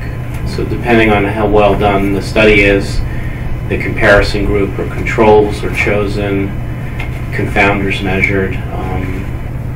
Could be users of DEP differ in different respects. that impart risk, or it could be the DEP itself that's imparting risk. Yeah. And in epidemiology, we always like to see replication. So if we do see it in different cohorts or studies, then we tend to think the association is real. Yeah, I'm referring specifically to the work by Ormond et al. That's among hairdressers. Is that an EHP? That's an EHP, yeah. And then more recently, paper by Giordano, that's a Dutch group. They used, is it Dutch? I don't know. They used job exposure matrices to classify jobs in terms of likely EDC exposure. And what they found was an increase in likelihood of hypospadia when mothers were engaged in jobs with exposure to phthalates, alkyl phenols, biphenolic compounds, etc. So it's this kind of evidence. I totally take your point. In all these studies, there were no attempts made to really measure DEP, but there are hints in this direction. Maybe we should consider this critically. Yeah, I think they should be included. I think the Ormond, I think I'm familiar with, the other one or not, but included as part of the report, but probably as a second level of evidence because of the non-specificity of the exposure. But that would be, I'd clearly point that out, that this is what they found, but there are potential other explanations. And I think Swan or somebody suggested correlations among the different phthalates that we're exposed to might explain that. So I don't know if there's anything from NHANES that would suggest that, people who are exposed to one phthalate are also exposed to another. That might be something to consider.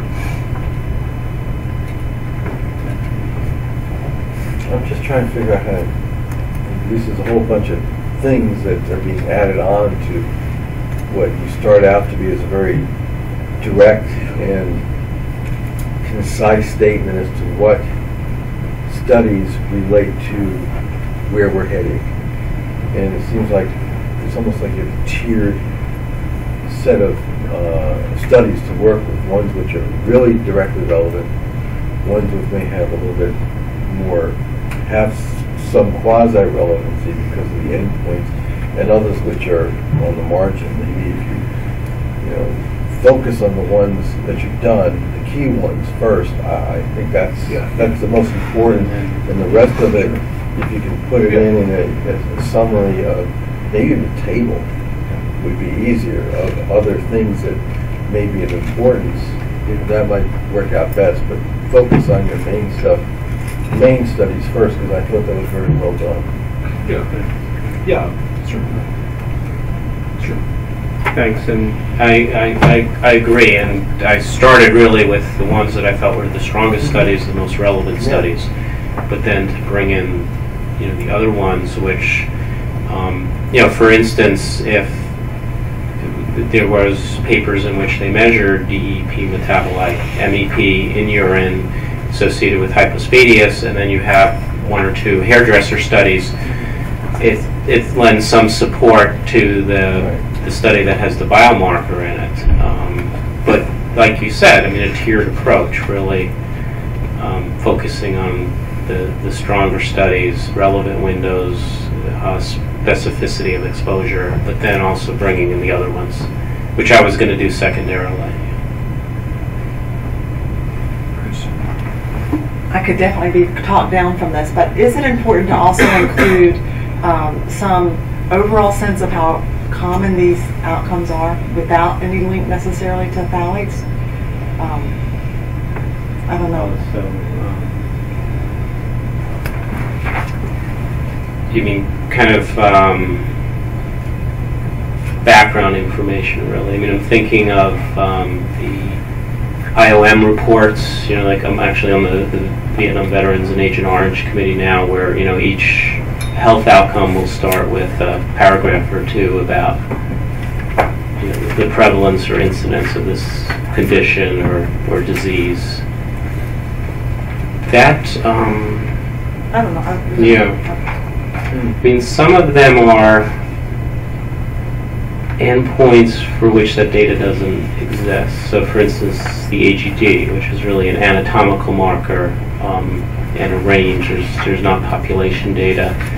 For some of the neurodevelopmental endpoints, there's some of that data, and I did it in the report. I could put a little bit more and trying to put it in perspective in terms of whether it's clinically relevant endpoint, or sometimes with these, sensitive survey instruments, you're really looking at changes in kind of population means rather than moving the child into a clinically relevant endpoint.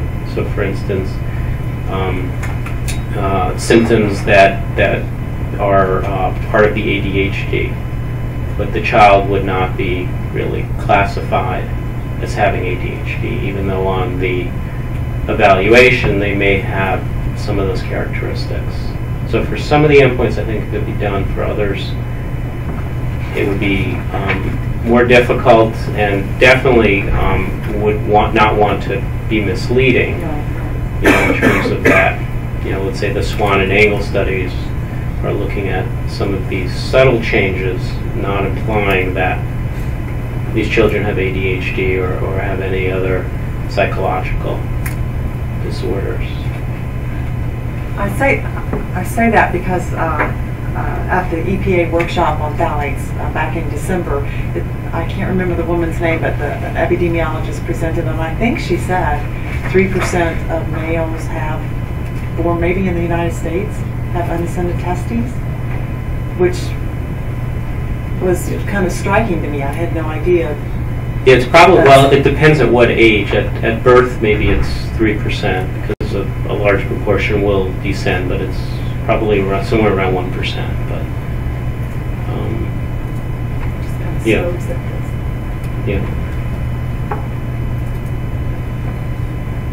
But and that's something we can consider as I put this together more, whether there would be a paragraph or two in the beginning of each health endpoint for which it's relevant to put it in perspective. And I don't mean to add more work, and I don't know that the committee would agree that it needs to be there. It was just interesting from my perspective. Well, it has to do with ease of detecting an effect of another agent.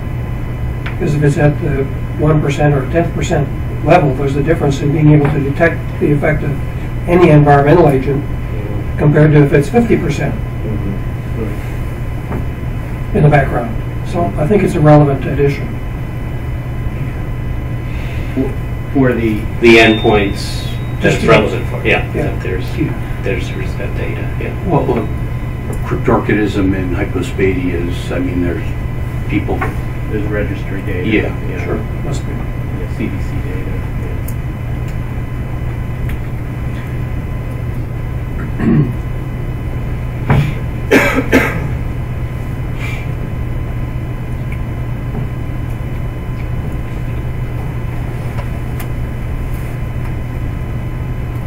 Russ, I want to come back just for a minute to a variation perhaps of my earlier question.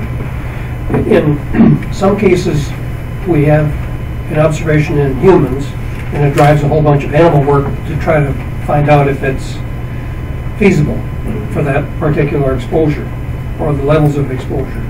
But in this case, my understanding would be that the animal findings have driven the question, is this happening in humans? And one of the impacts of that is that it narrows the search to those endpoints that we've seen in the rat for the phthalate syndrome.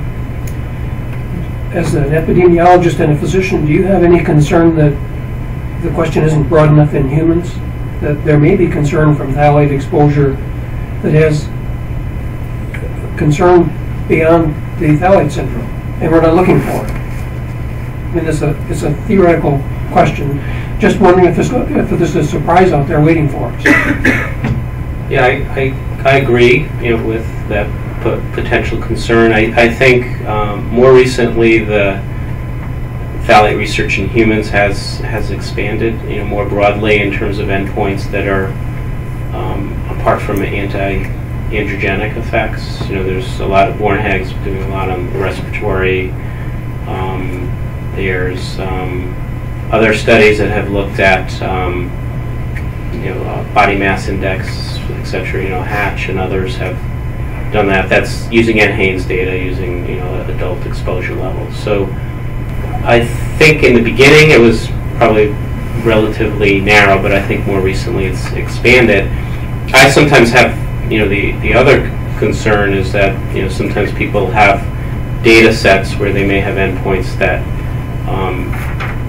biologically may not, at least from the animal data, be relevant in terms of phthalate exposure or whatever the exposure may be, and then they look for associations and they are not able to tie it to a mechanism or underlying toxicity data.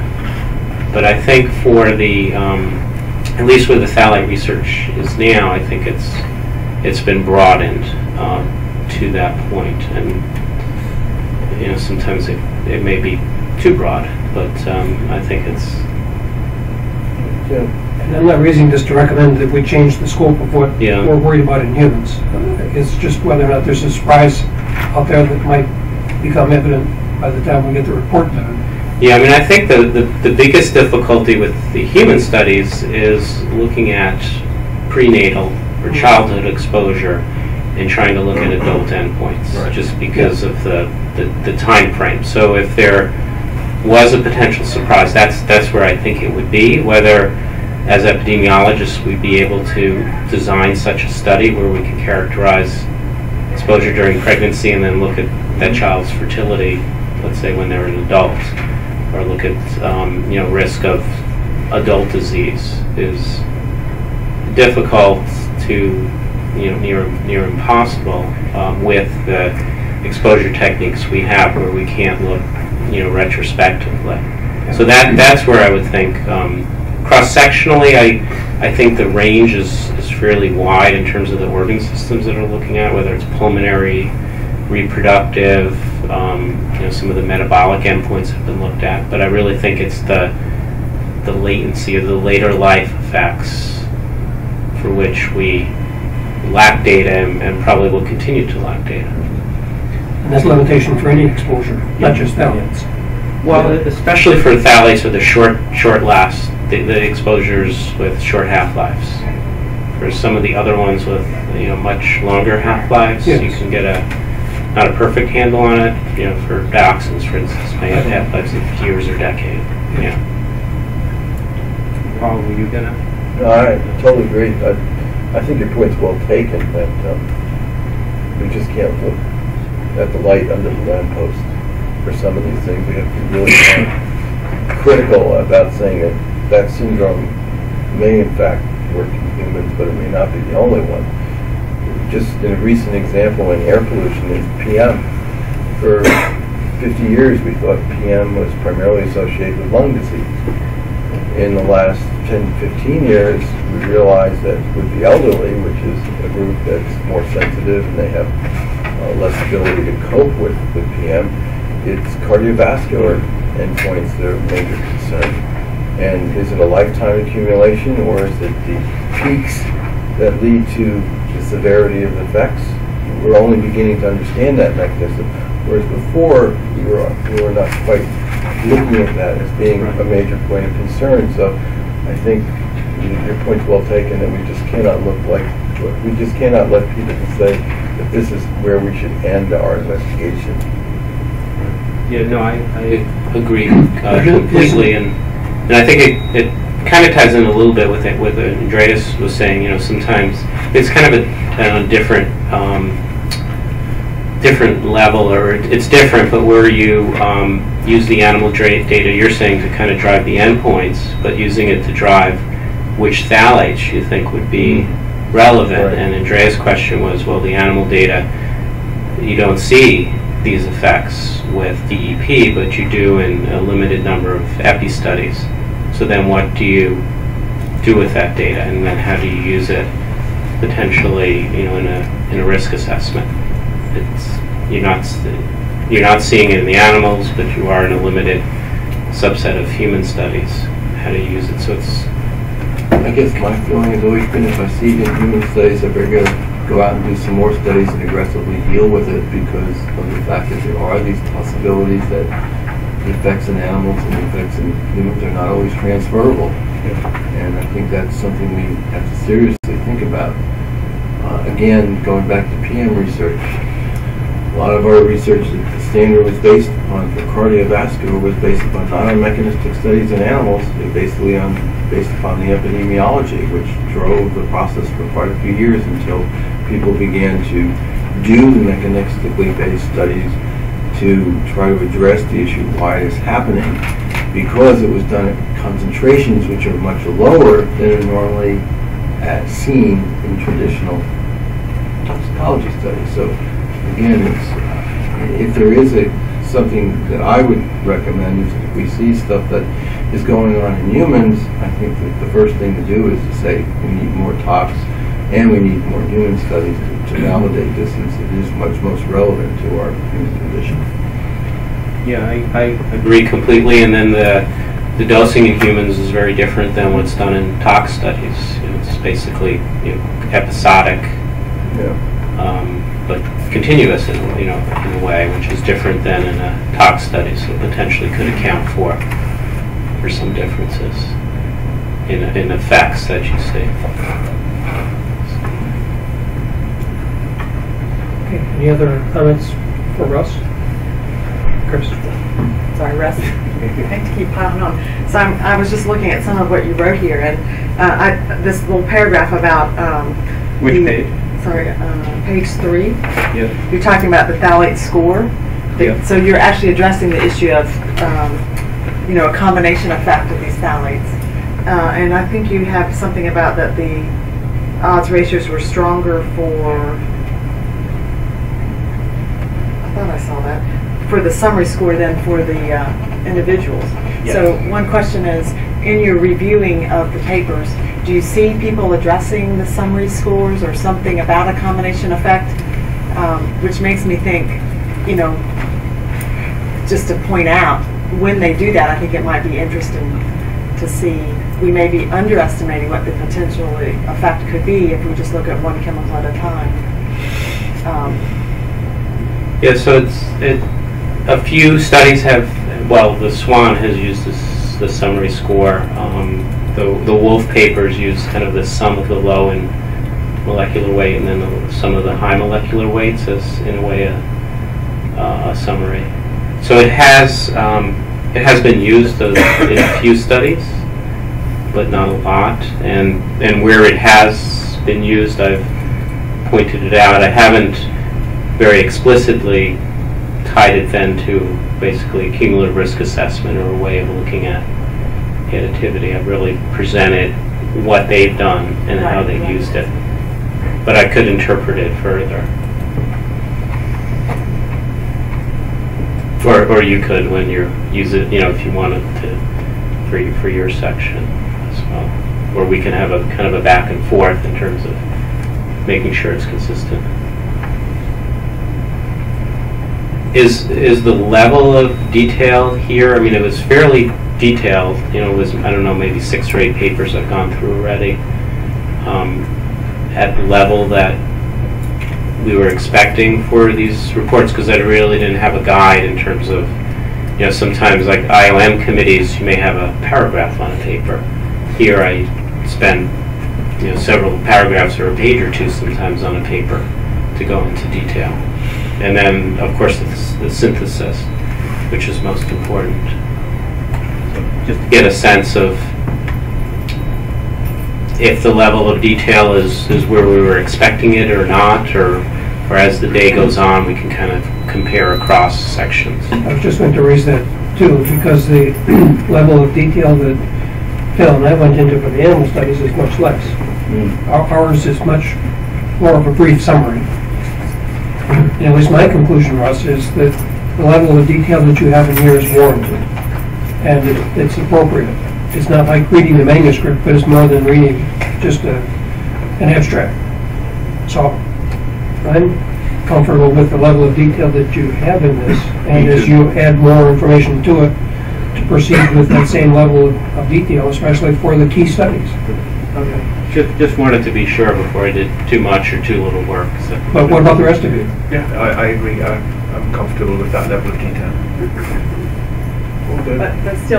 But still thinking about from the tiering point of view for the more important studies. The less important studies you don't need to go into this. Yeah. Right. Yeah.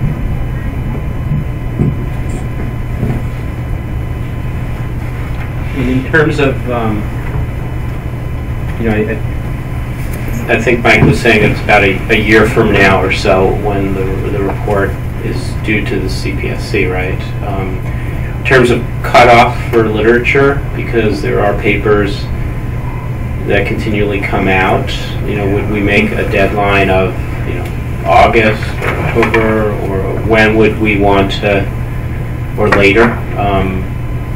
There's not a lot that comes out, but there are new papers on the horizon that I know will be coming out in the next few months or in the fall. Good question. Do we try to retrofit them in, or can we have a page that says key papers published, important papers published too late, in effect? Well, I think it's a judgment. We can wait a little while before we set a cutoff date, but it also depends on the study. If it's significant or might have an impact, we might, tolerate a later deadline. But I think we should agree on a cutoff date for everything. It's relevant not only for everyone. to your field of study, but shall we say September 2011? Well, that's one meeting after we've had a chance to look at everything. That's true. So I think that's a good time. Because we're not, we're several months from the end, but by that time, if there is a study that comes out that impacts our conclusions, I think we need to deal with it. But I like September as a time that we're all shooting for, that we're going to capture relevant papers until September. And from then on, it's a judgment. Kind of as a provisional cut point. And then, yeah. Is that reasonable? Of course, you might finish early.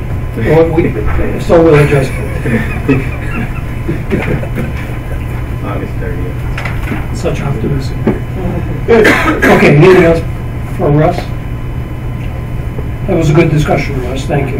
And if there are other papers, like Andreas, you mentioned a few, or others that you know of, because that's another question that I had. My experience, let's say, being on IOM committees, they'll do these extensive literature searches, etc., and you weed through thousands of abstracts. We pretty much within our own areas we kind of know the studies, but there's a possibility that I don't, or definitely don't know all of them. Is there kind of a formal mechanism or way in which we should describe how we identified these studies? Is that something that would be done up front or at the back, or how are we going to, in terms of the identifying the kind of the universe of the studies that are there? I could do searches and it's up to the panel. I just received an updated literature search that I will send to all of you. We're limited to Medline, Toxline. It's up to the panel if you want to go beyond that, or how you want to deal with that. In my experience, it's good to do that, to say, to make precise statements about search strategy, etc. Cut-off dates and the like. Makes it more transparent for everyone. It's good for us as well. Will you bring that question back after we're a little bit further through the rest of the speakers? Because then it will have to be additional to the dimensions. But it's an important question. Bring it back. Okay, are we ready to take a break? and order lunch. But let's reconvene in 15 minutes. Phil will be ready. Okay. They changed? Yeah.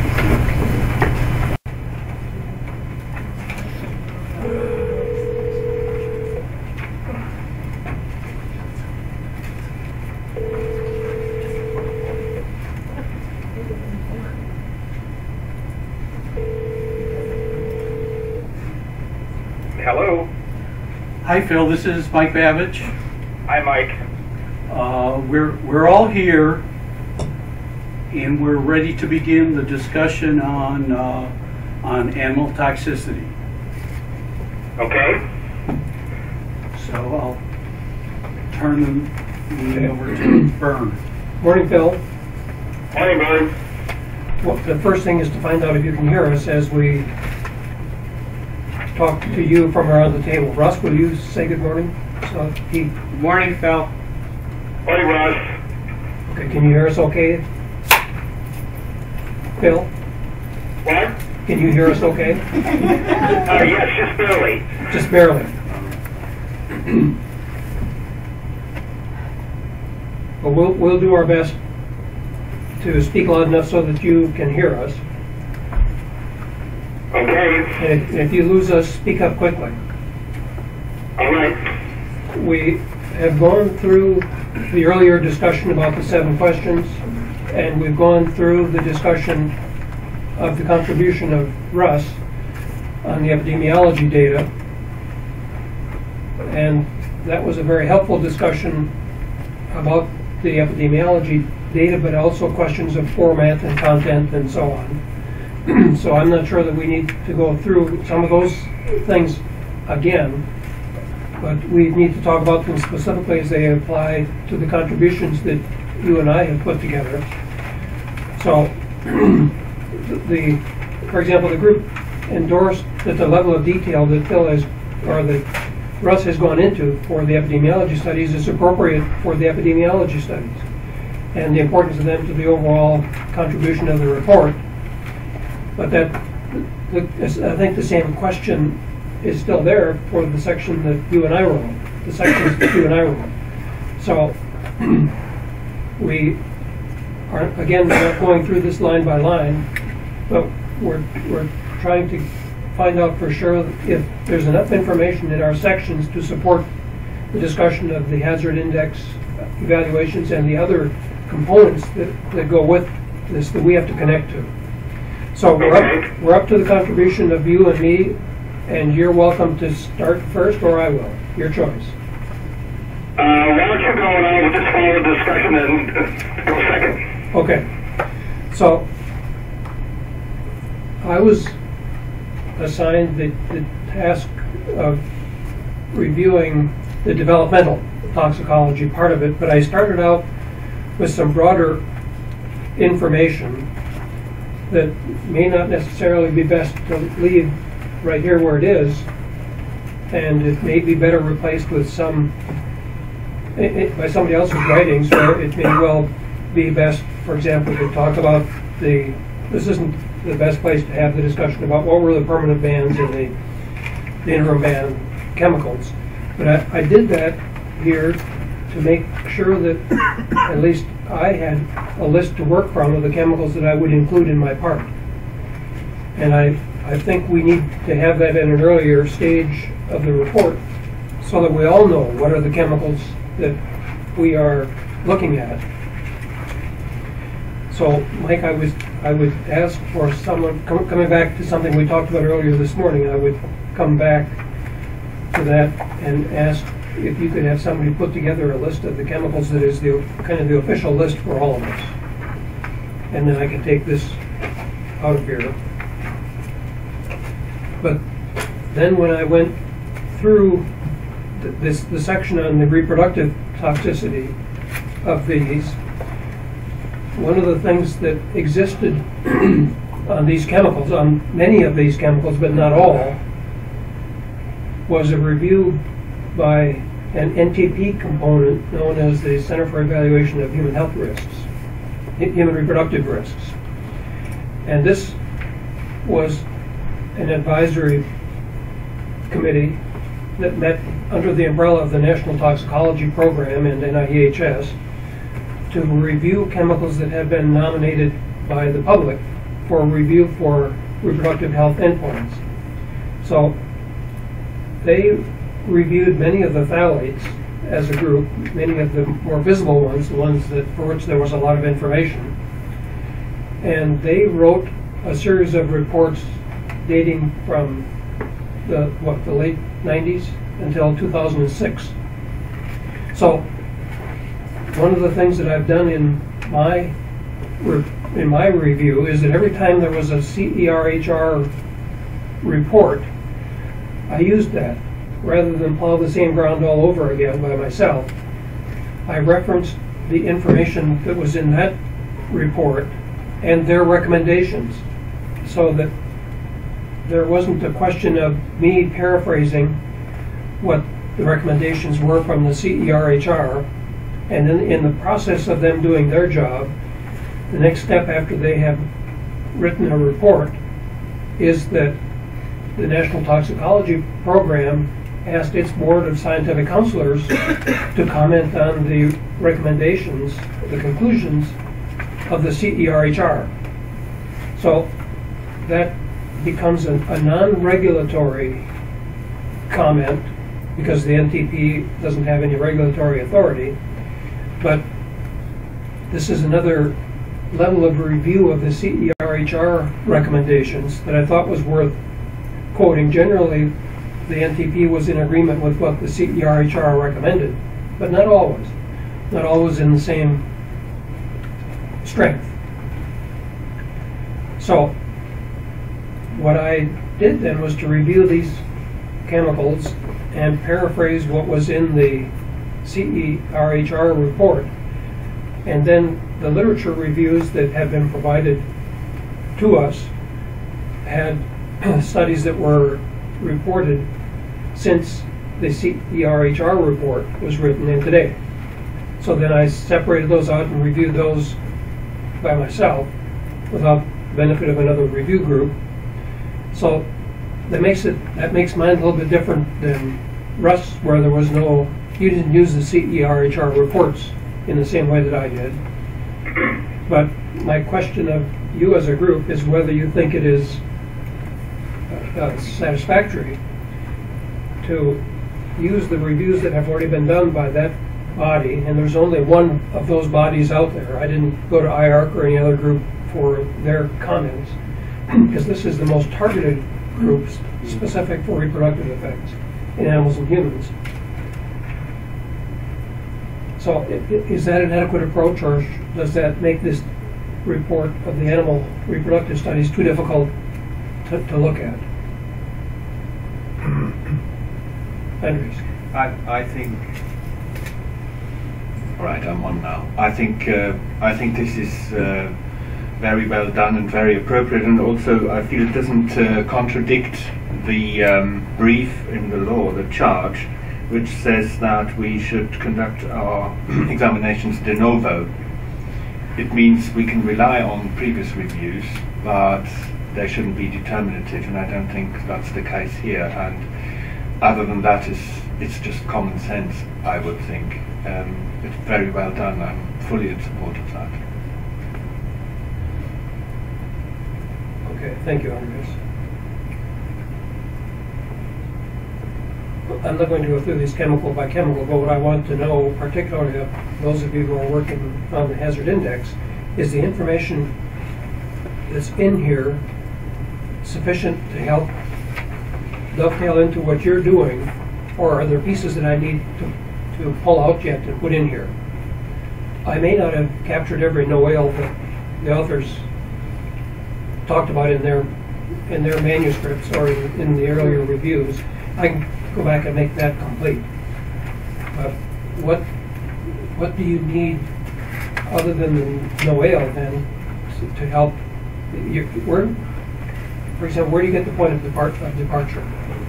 And is that something that I need to pull out of here different from the NOAEL? Well, if you remember, we have two cases that we're looking at, and one case is largely drawn from the Court Camp and Faust 2010 paper, and I think many of those reference doses were based on some NHANES or some American studies, but largely European studies. Am I correct about that, Andreas? You are, yeah. So we are Europeans.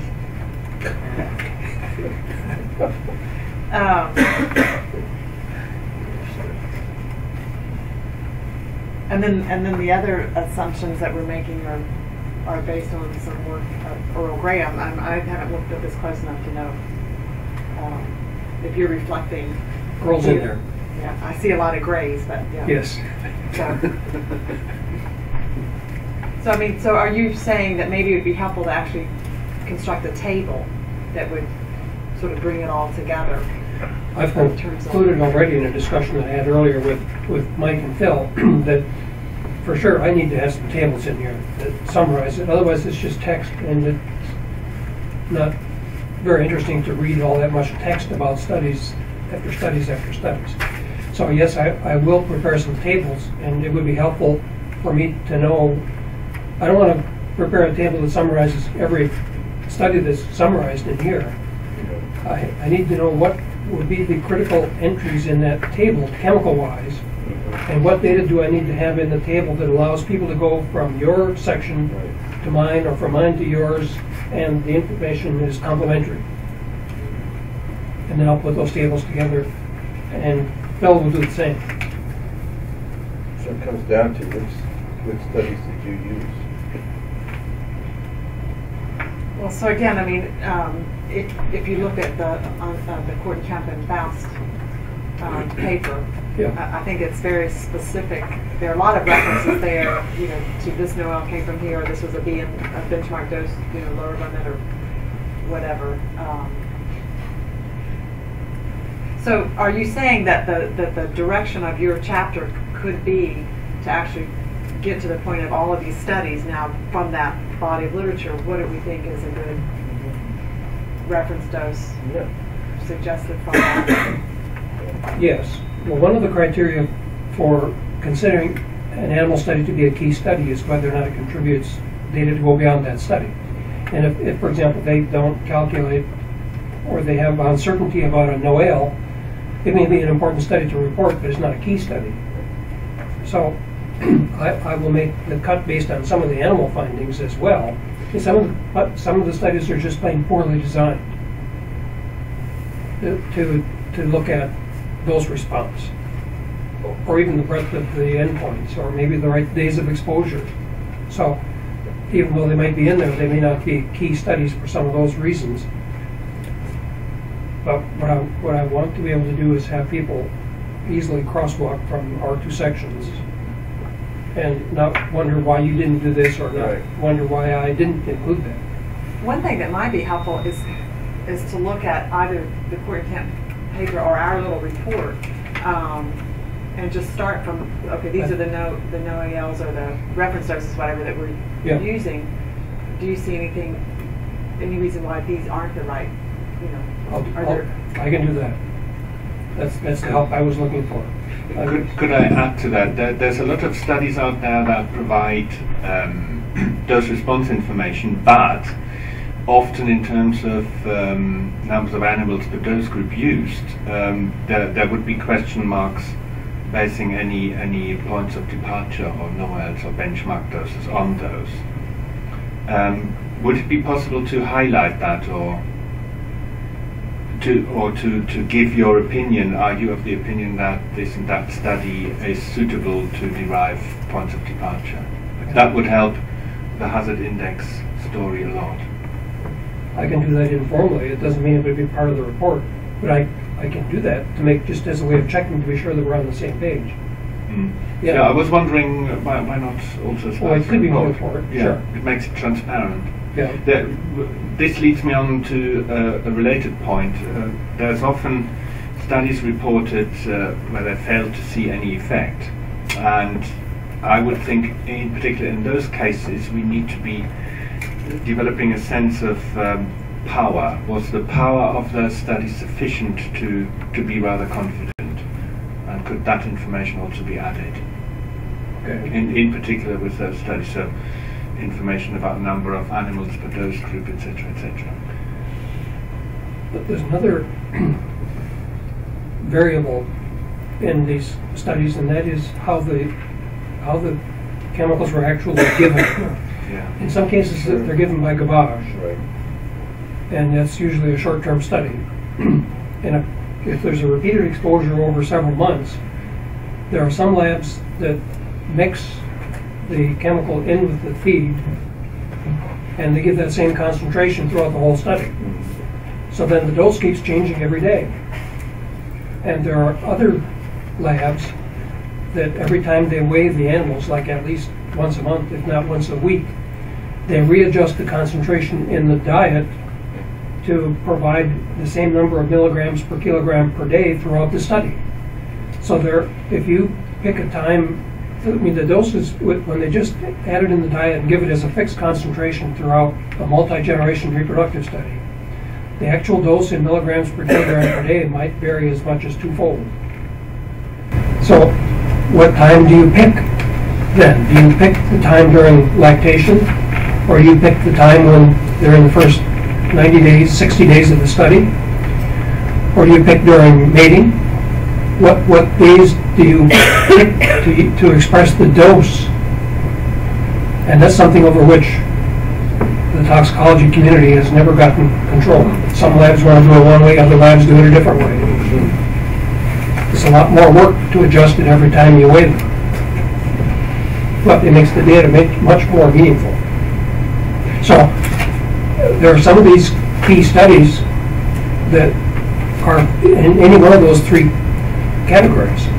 And I need, somehow, you need to be alert that when I say that the animal's got 913 milligrams per kilogram per day, you have to ask me for more information than that in order to know how much variation that really had in the study. If we threw out all the studies that didn't change the concentration on a weekly basis, the remaining ones would be a small group. That's right. So let me see if I can get my understanding. You have Andreas's paper in which you took most of your information on the dose per day to animals and then translated that to a human. I'm trying to understand. You didn't use the full body of literature. You took the summary from his paper. Correct. Yeah, but why are we discussing this now? We're discussing the... Well, I'm trying to understand I'm trying to understand the basis for their work and whether or not they're including the body of evidence that... So why do we bother to talk about all these other studies in one way when we're focusing on your work for the basis of the hazard assessment? I'm trying to focus my attention to what, again, our purpose is with respect to development of the hazard assessment. Not to discount the work that's been done, because I think it was fabulous. It's just that now I don't understand how the two connect.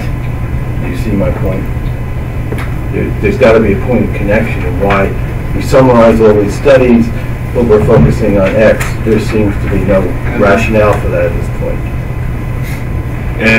At least no rationale explained in the... There's two levels. The studies summarized by Phil and Bernd fall, I'm inspecting them and knowing the literature myself a little, in two broad categories. Number one, studies which are good enough, for example, to answer questions, does this and that phthalate induce features, parts of the phthalate syndrome or not? But these studies are, because of their design and intention, often not suitable to derive any estimates for so-called safe exposures in the human from. So they would not be sufficient for what we call points of departure. Okay. On the other hand, there are other studies which are, in terms of their design, their intention, the number of animals they use per dose group, and the number of doses they examined, well suited for such purpose. So, and what this discussion was about, and what I think that was Chris's point, was to separate this out, because that would help later on with a discussion for risk assessment, hazard index, etc., to have markers put in here in examining the animal evidence, which say, okay, that study is suitable for deriving a point of departure, but that isn't, etc. Or when there's lack of evidence, this is, for example, what Michael Faust and myself did in this paper. Often there is no other evidence. There are some studies that would allow you to make some assumptions or estimates about points of departures, but because the number of animals used was too small, then that has an impact on the choice of uncertainty factor. So this kind of information would be really helpful and could then be taken up later in the risk assessment chapter. What you just said is not captured. It is not captured in what we've written. There's no preamble to say why, and that's really necessary, because when I go from here to there, I find no connection. Yeah, but that's we're here to discuss these things. Well, that could easily be included. To me, that's a very important. What you just said now is a very important thing to put in right in the beginning, because then everybody gets a real contextual framework from which to operate from in terms of understanding why all these reviews were occurring and why you were able to select what you did to do the next step. That's good. The data or the endpoints are as relevant for you as they are relevant for us. Oh yeah, I totally agree. So we should all agree on this approach, and as Bernard said, most of the studies are very heterogeneous. And you have to find a common approach to distill the TDIs or the ADIs or the reference doses, however you might call them, out of it. And we all have to be aware that in our approach, the reference doses we name are not the reference doses of the US EPA. So these are our reference doses we distilled from various studies. And that's why we also use the case 2 approach, which is from Gray's work, which has the advantage that it is based on the same study protocol for almost all of the substances, but has the drawback that it's not designed really to distill a no effect level out of it. So we might have to discuss also with your knowledge, Bernard, if our case 2 approach is valid, if we can distill it out of the data Earl Gray presented at the second CHAP meeting, if this is a valid alternative to approach. So we might discuss that too. Good. And I feel more, again, because it's such a great analysis. Good point. They have to be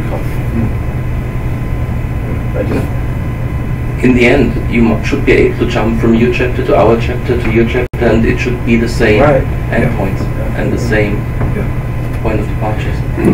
But again, for completeness, to suggest to the reader that we did a complete job of reviewing, and that the papers that we cite or the data that we select for doing more extensive evaluation wasn't just the first 10 papers we read. Right. We read them all. But there may be 10 papers out of there that were the basis for the calculations that we made. But these comments are very helpful to me. I'll follow up with a table that does what you're looking for. And the text that describes this distinction between what one study provides versus another one versus another one. For this overall process. That should be in there. And it may also be helpful that when there's some discrepancy, potentially, for one or more chemicals, where you're not quite sure if a reason, if one value is the right reference dose. I mean, we could do sensitivity analyses in our work. I think largely, which will show it doesn't matter too much. We don't need to split hairs. Is it 30 or 40? It doesn't probably really matter. Is it 100 or 1,000? Maybe that would matter. But at some point, we don't need to be too fine-tuned about it. The other thing I might sort of point out, it seems to me we're kind of thinking about biomonitoring data for pregnant women and then also for infants. So I don't know, in terms of reference doses selection, do we need to make a distinction there? Do we need to choose the more sensitive values? Do we need to think about the animal data from pups exposure and maternal exposure? I mean, I don't know what the toxicologist would think about that, but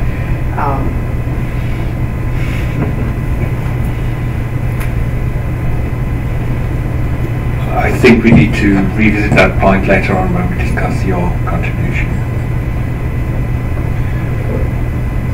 Another question for those of you who have already been down this trail. There may be well-designed studies in terms of dose response and the ability to, with confidence, have a NOAEL. But the endpoints that set the NOAEL are not part of the phthalate syndrome. There is a higher NOAEL perhaps for those effects. Then which one is the one that is relevant for your evaluation? If the most sensitive NOAEL is body weight, but has nothing to do with hormone effects, then is that what it is for that study?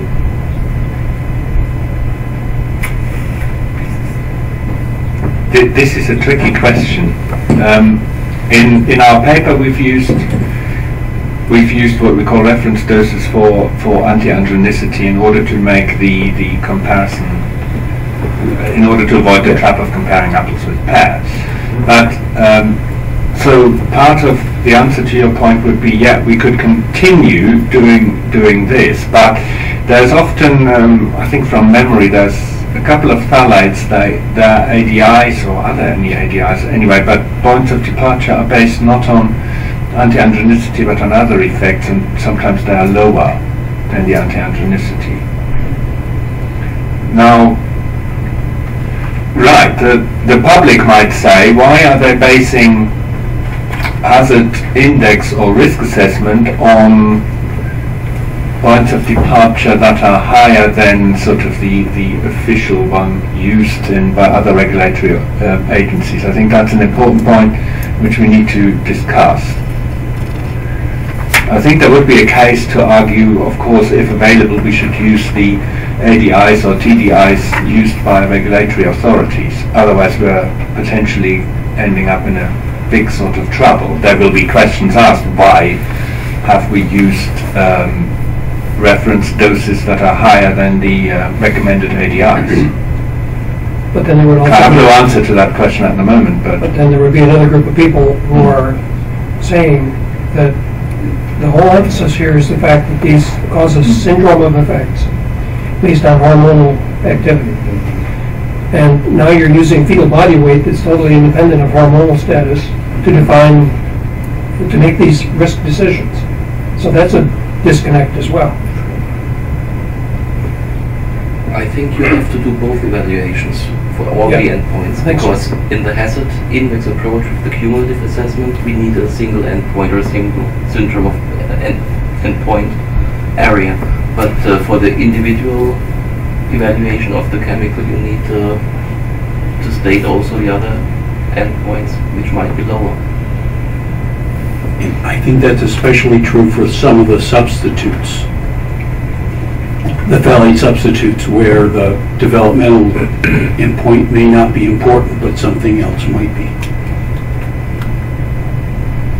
I'm getting confused here. Maybe we can try to simplify these. What we're saying is that there's going to be a constellation of intake doses that we're going to be working from, versus one or another that we were supposedly selecting before. They're not the intake doses, no. What are we? Where are we heading with this? Is it depending on the endpoint? You have different reference doses. Reference doses, okay. Fine. Depending on the endpoint. All right. So, and the reference doses will be based upon your best judgment versus EPA's versus somebody else's. No, it's. I'm trying to figure out where the regulatory agency values come in versus what you're proposing. Well, I made the point that these are not regulatory reference doses yet. Right, I understand that, which is fine with me. But I think the point was being made is that if we don't reference them, the regulatory doses, we will get criticized.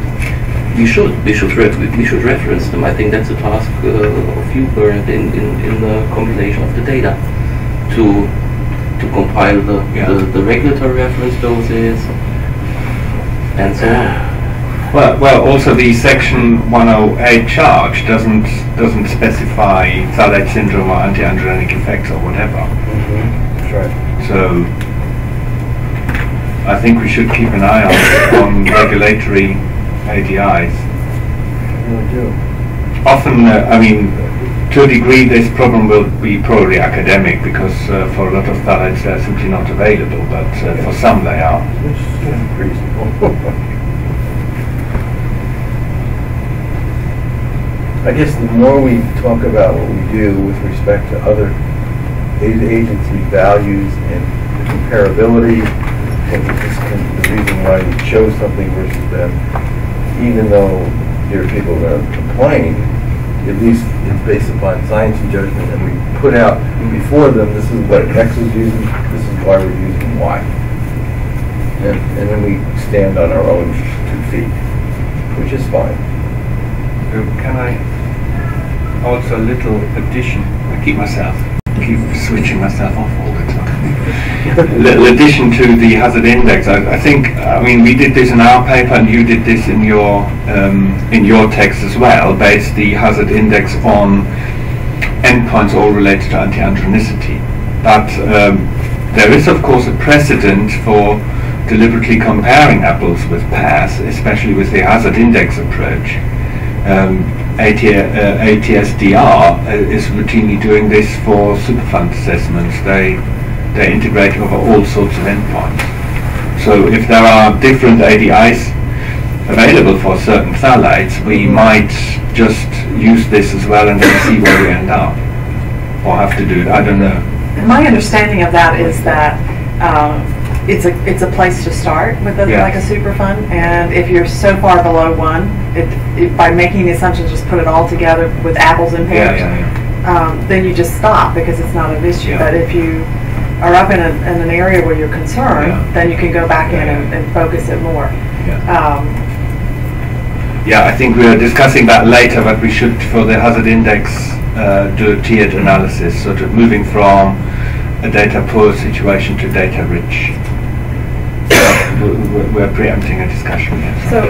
But we would expect, so a table in this section though, that would have the most conservative, the lowest estimate for reference dose, and then the one associated with anti-androgenicity, I think set us up nicely for the next. And some issue about uncertainty, whether or not we want to derive an uncertainty factor in this chapter, or at least some sense of that. And could you also tabulate regulatory ADIs with their points of departure and uncertainty factors, so that one can see whether they're different from points of departures related to anti-androgenicity? I made a note to myself to do that. Oh, thank you. But Mike is shaking his head as if he already has that. Well, a while back, Holger asked us to compile a list of published TDIs, ADIs, whatever, and we did that. So that could be a starting point for that. Okay. Russ, I This is Phil. Yes, Phil.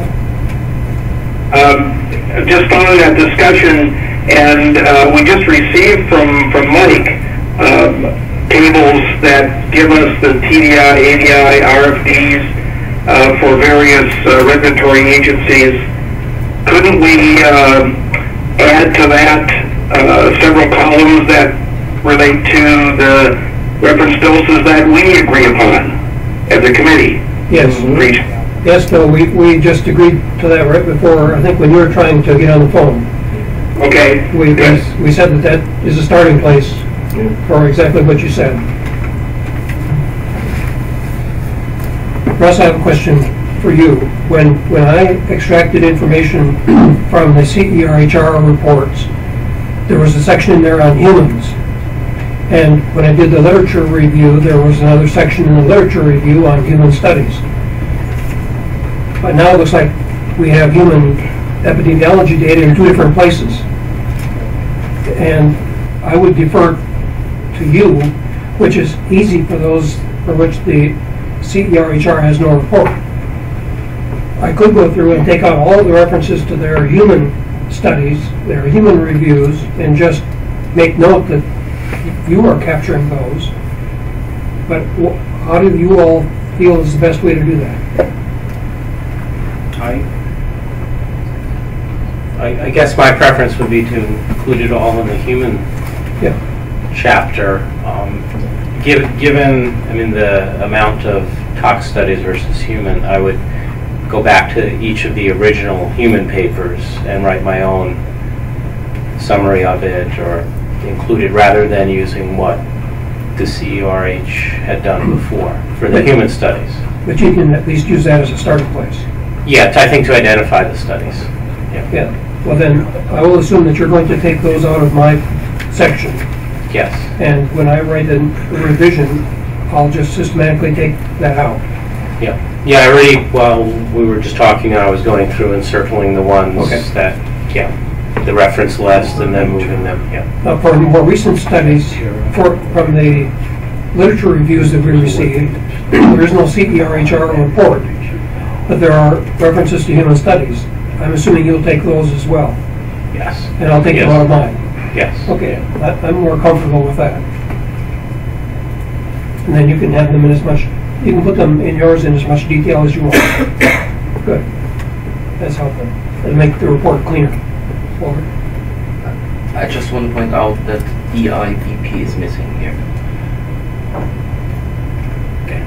Okay. Yes, we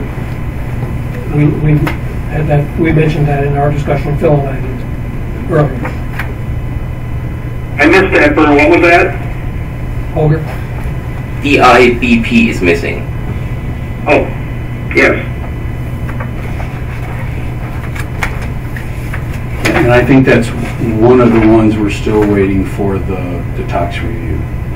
I'm hoping so. Okay, anything else on this reproductive part? Another variable in here is that there are many different kinds of reproductive studies, the protocols, and some of them are much more useful than others in terms of completeness and standardization of design. But there are some that are of unusual designs that still contribute information. So I have not attempted to just pick out those that meet the OECD or the EPA guidelines for protocol. And sometimes they're the best ones and sometimes they're not. And sometimes the NTP ones are the best ones. But if they use a continuous breeding protocol, that's a whole different kind of study than a 2 or 3 generation reproductive study. In some ways it's better, some ways it's not. So I haven't attempted to flag all of those variations in there. Some of them are important, like the diet, the way of preparing the diet for dose, but the design of the study. If there was only one design of study that detected these effects, then we're wasting an awful lot of energy coming up with alternate designs. So I've kind of accepted a variety of studies. Anything else on Holger? I think the NRC report on phthalates had a nice chapter on the significance of the different study designs in terms of finding the relevant endpoints for the phthalates, that the old OECD protocols wouldn't be within the window of sustainability and so on. So I think there's a lot we can learn from the NRC report on phthalates.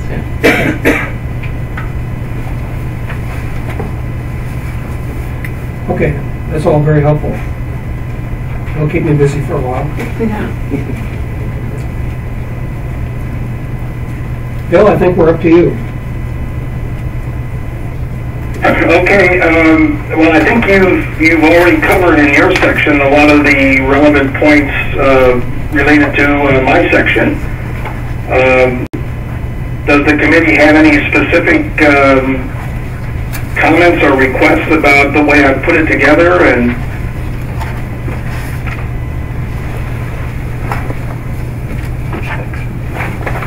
he's the next one. just a comment on style to get your reaction to that. I sorted out the CERHR report more distinctly separate from the rest of it than Phil did. And not that we have to be identical in how we do that, but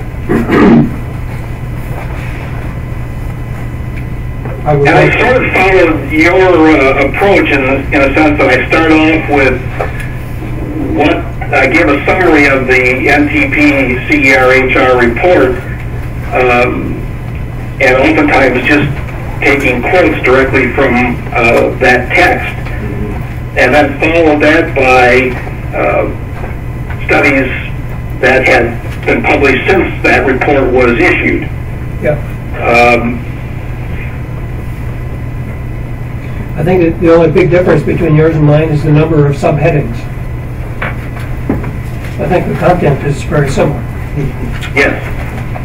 And I've given relevant references that both the NTP study used and then the references that have been published since that report. Yeah. And I've asked Mike to look to make sure that I've been all inclusive in terms of the studies, and that he's agreed to do that, and I will include any other studies that I've missed.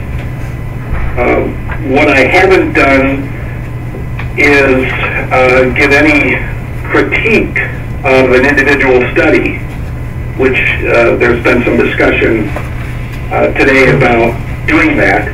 And I think, Bern, you and I need to sit down and discuss how we might do that in a consistent way. I agree, Phil. In addition to a consistent way, whether or not it's appropriate for us to do that, there's the benefit of having a group like CERHR where you've got 6, 7, 8, 9, 10 people sitting around who are all experts in slightly different areas.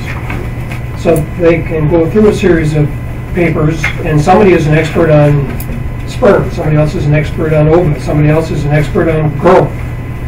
So you probably get comments on the value of a study from a broader base of experience than I could bring to the table for reviewing a wide range of manuscripts. So I was okay with bringing forward in my comments something that CERHR concluded about the weakness of a study. I was a little bit more cautious of doing that on my own judgment.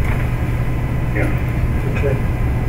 Well, I think that Andreas made a critical point relative to the suitability of individual studies for determining points of departure. And, I need to have a lot of discussion about what constitutes an adequate study for determining a point of departure. If we're going to say that we should, or I should, evaluate each of the publications that was produced subsequent to the NTP report. I think that gets to be a really tricky issue of what constitutes an adequate study. Let's see if we can take that another step further. If studies, let's say for the developmental toxicity area, if a study is designed to meet FDA regulations, and they meet EPA regulations, and they follow an accepted OECD protocol, can you get a point of departure out of there? Absolutely. And a NOAL. It's expected that you would have a NOAL. So that helps. Phil, does that answer part of the question? I think so, yes. But wouldn't the route of exposure be important for that? Yeah. I think if a study is in the literature that's by an irrelevant route of exposure, I wouldn't even consider it I wouldn't ask, is there a point of departure here for an irrelevant route of exposure? I would just not use that study. That's my own gut feel. Would it be helpful to know that there was a different point of departure, a different NOAL for giving phthalates intraperitoneally? So what would be a route of exposure that you would eliminate at hand? Well, intraperitoneal. That would be about it. I mean, you might be interested in inhalation, and dermal, and diet, and gavage. Those are all somewhat relevant, but what about installation versus just direct inhalation? Not relevant, I don't think, for phthalates. I'm just... I take your point, but I don't think we come across a phthalate study where they instilled into the lung or something. Would that make a difference? Because I know in some cases it does, in some cases it doesn't.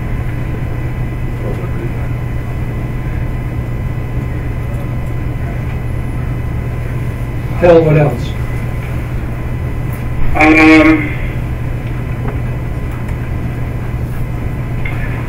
Well, one of the things that I had done, it's not part of the document that I submitted, but I've actually put together some tables where I'm summarizing the studies, particularly those that were published since the NTP report, in terms of the endpoints that were monitored, whether there were significant increases and decreases. And I've also put together another table that summarizes studies that have been completed with regard to mode of action. So looking at testosterone production, gene expression, etc. So those aren't complete yet. I'm still working on those, but those are two tables that will be in this section as well as others that we deem necessary. Well, if you can send me a copy of the format for the table for summarizing studies, not the mode of action one, but the other one, then I won't reinvent a new table. Yeah, they might not, well, we can talk about that. Okay. But the point of the tables, I think, coming after the brief descriptions of the studies was to eventually get to the point of saying this is a reference dose that seems to be related to the most sensitive endpoint. That's what I was trying to get at, and maybe that's not where we want to go.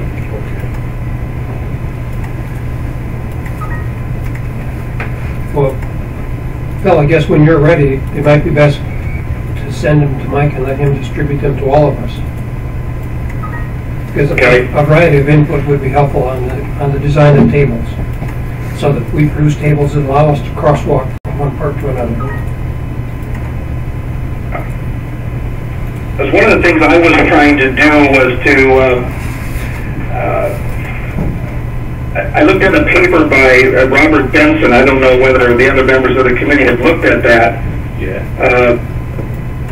But they do a nice job for many of the phthalates that we're interested in terms of summarizing the data, and then they have a table of for each phthalate in which they cite specific papers which they use to then take the NOEL, LOEL, or whatever and come up with a reference dose.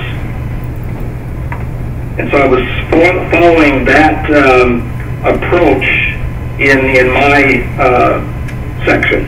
Is that appropriate or not? Phil, I think that's appropriate. Yeah, I think that's sort of what you've done in your paper, isn't that right, Andreas? Yeah, that's right. Yeah. And I've actually put together a table comparing reference doses obtained by different groups, and they're not that different. But I might just add, when you say the most sensitive endpoint, you might have your table have the most sensitive endpoint, but then also maybe the most sensitive anti-androgen endpoint. If there's they could do that.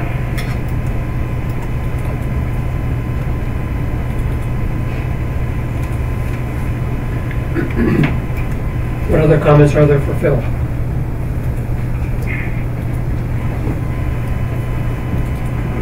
I guess it's not a comment for Phil or you, but it's more of a general question about the dipentyl phthalate, how that will be handled, or what data exists. Which one? Dipentyl. Because there was the recent paper showing that it was, and whether, I mean, I haven't looked in terms of what Holger and Chris have done in terms of including that or not, or if there, I don't think there is biomonitoring data. Well, because it is more potent than the others, we agree that it, as Phil and I think Mike have talked about this, we agree that it needs to be in there someplace. We need to make reference to the fact that here's one that isn't, to which exposure probably isn't widespread. But if, for example, that were brought in to be a substitute, that there would be a reason not to do that. So we need to mention it. Here's someplace in the report, but here's another phthalate that's even more toxic than the other ones that we worry about. But what we do beyond that, we have to figure out. We agree it should be That's included. what I was asking. Yeah, I agree it should be included, but I was asking what we do with it beyond that. Yeah. That paper is provocative in two ways. First of all, the potency of DPP, and the other point in that paper is that the strain used, it's the Harlan Sprague-Dawley, seems to be more sensitive to phthalate syndrome-like effects than the previously used Charles River Sprague-Dawley, previously used by Gray's lab, for example. So there's another point there which we need to address. So maybe it's necessary to judge or evaluate a little with an eye on that, the previously published evidence. Do you know of anybody who is now doing the kinds of testing that we've done in the other strains of rats? Are they testing this phthalate in other strains to see how much strain difference and sensitivity there is? I'm not sure. I think that might well happen, but they switched for some reason. NTP switched to the Harlan Sprague-Dawley. I think because everyone else does. I have no idea, but.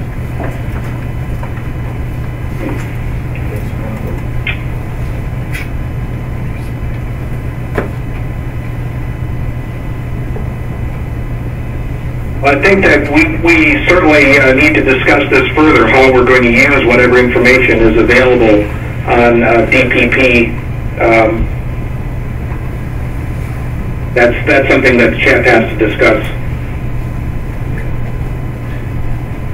Mike, can you remember what, I'm sure you can, if you've ever seen it, you remember it.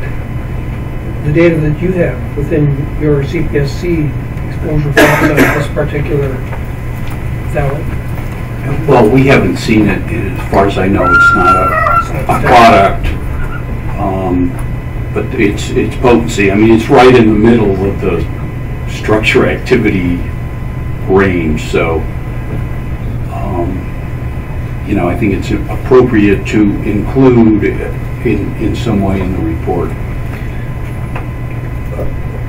You don't have to answer for EPA and FDA, but do you suspect their search for phthalates would include this one? Well, I don't have EPA's list in front of me of the ones they're looking at. It's included. Yeah. Dipentyl's included. It would have been reported if it was found, because it was looked for. Well, they're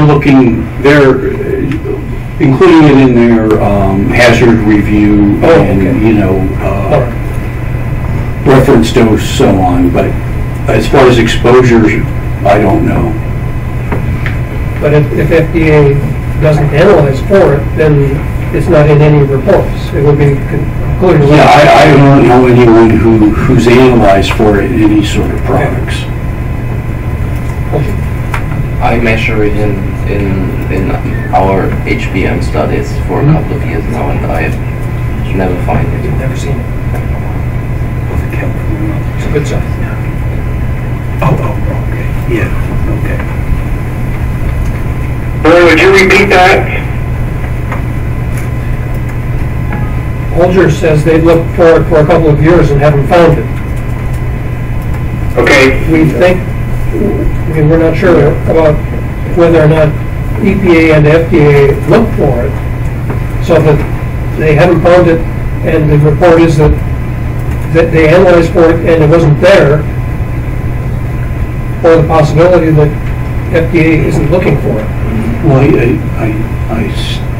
Dan just reminded me, I forget where we heard this, but I think there's a paper coming out from Califat where if you look hard enough, you will find it.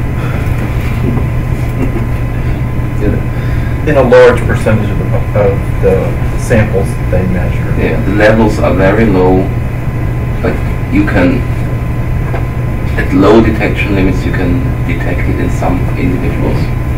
So I actually have positive detects, but at very, very low levels.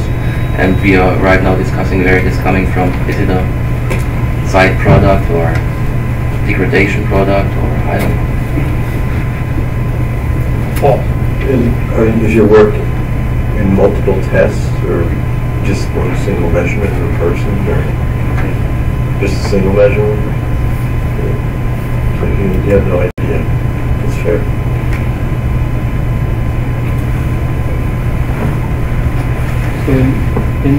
In the NHANES or your data, or NHANES, they've looked for it and not detected it previous, or has it not been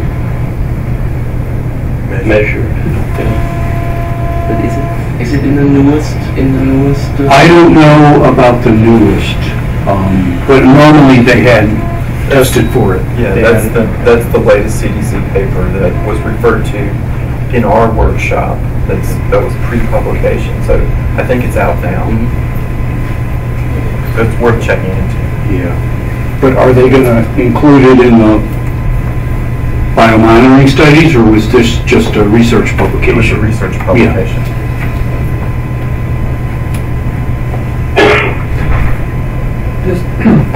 Do we need, I think we need to take this another step further, or we'll meet again in 3 months and have the same discussion. Who could be asked to pull together what's known about this particular phthalate, so that next time, before next time, we have a report of what the thinking is of where it's coming from, what is the limit of detection compared to other phthalates that we're looking for, so on. Yeah, well, I think people haven't looked for it because it's not a commercial product. But as far as the data, I think that's one of the touch reviews that's coming. Okay. Good. So then we'll know more. So, anything else for Phil?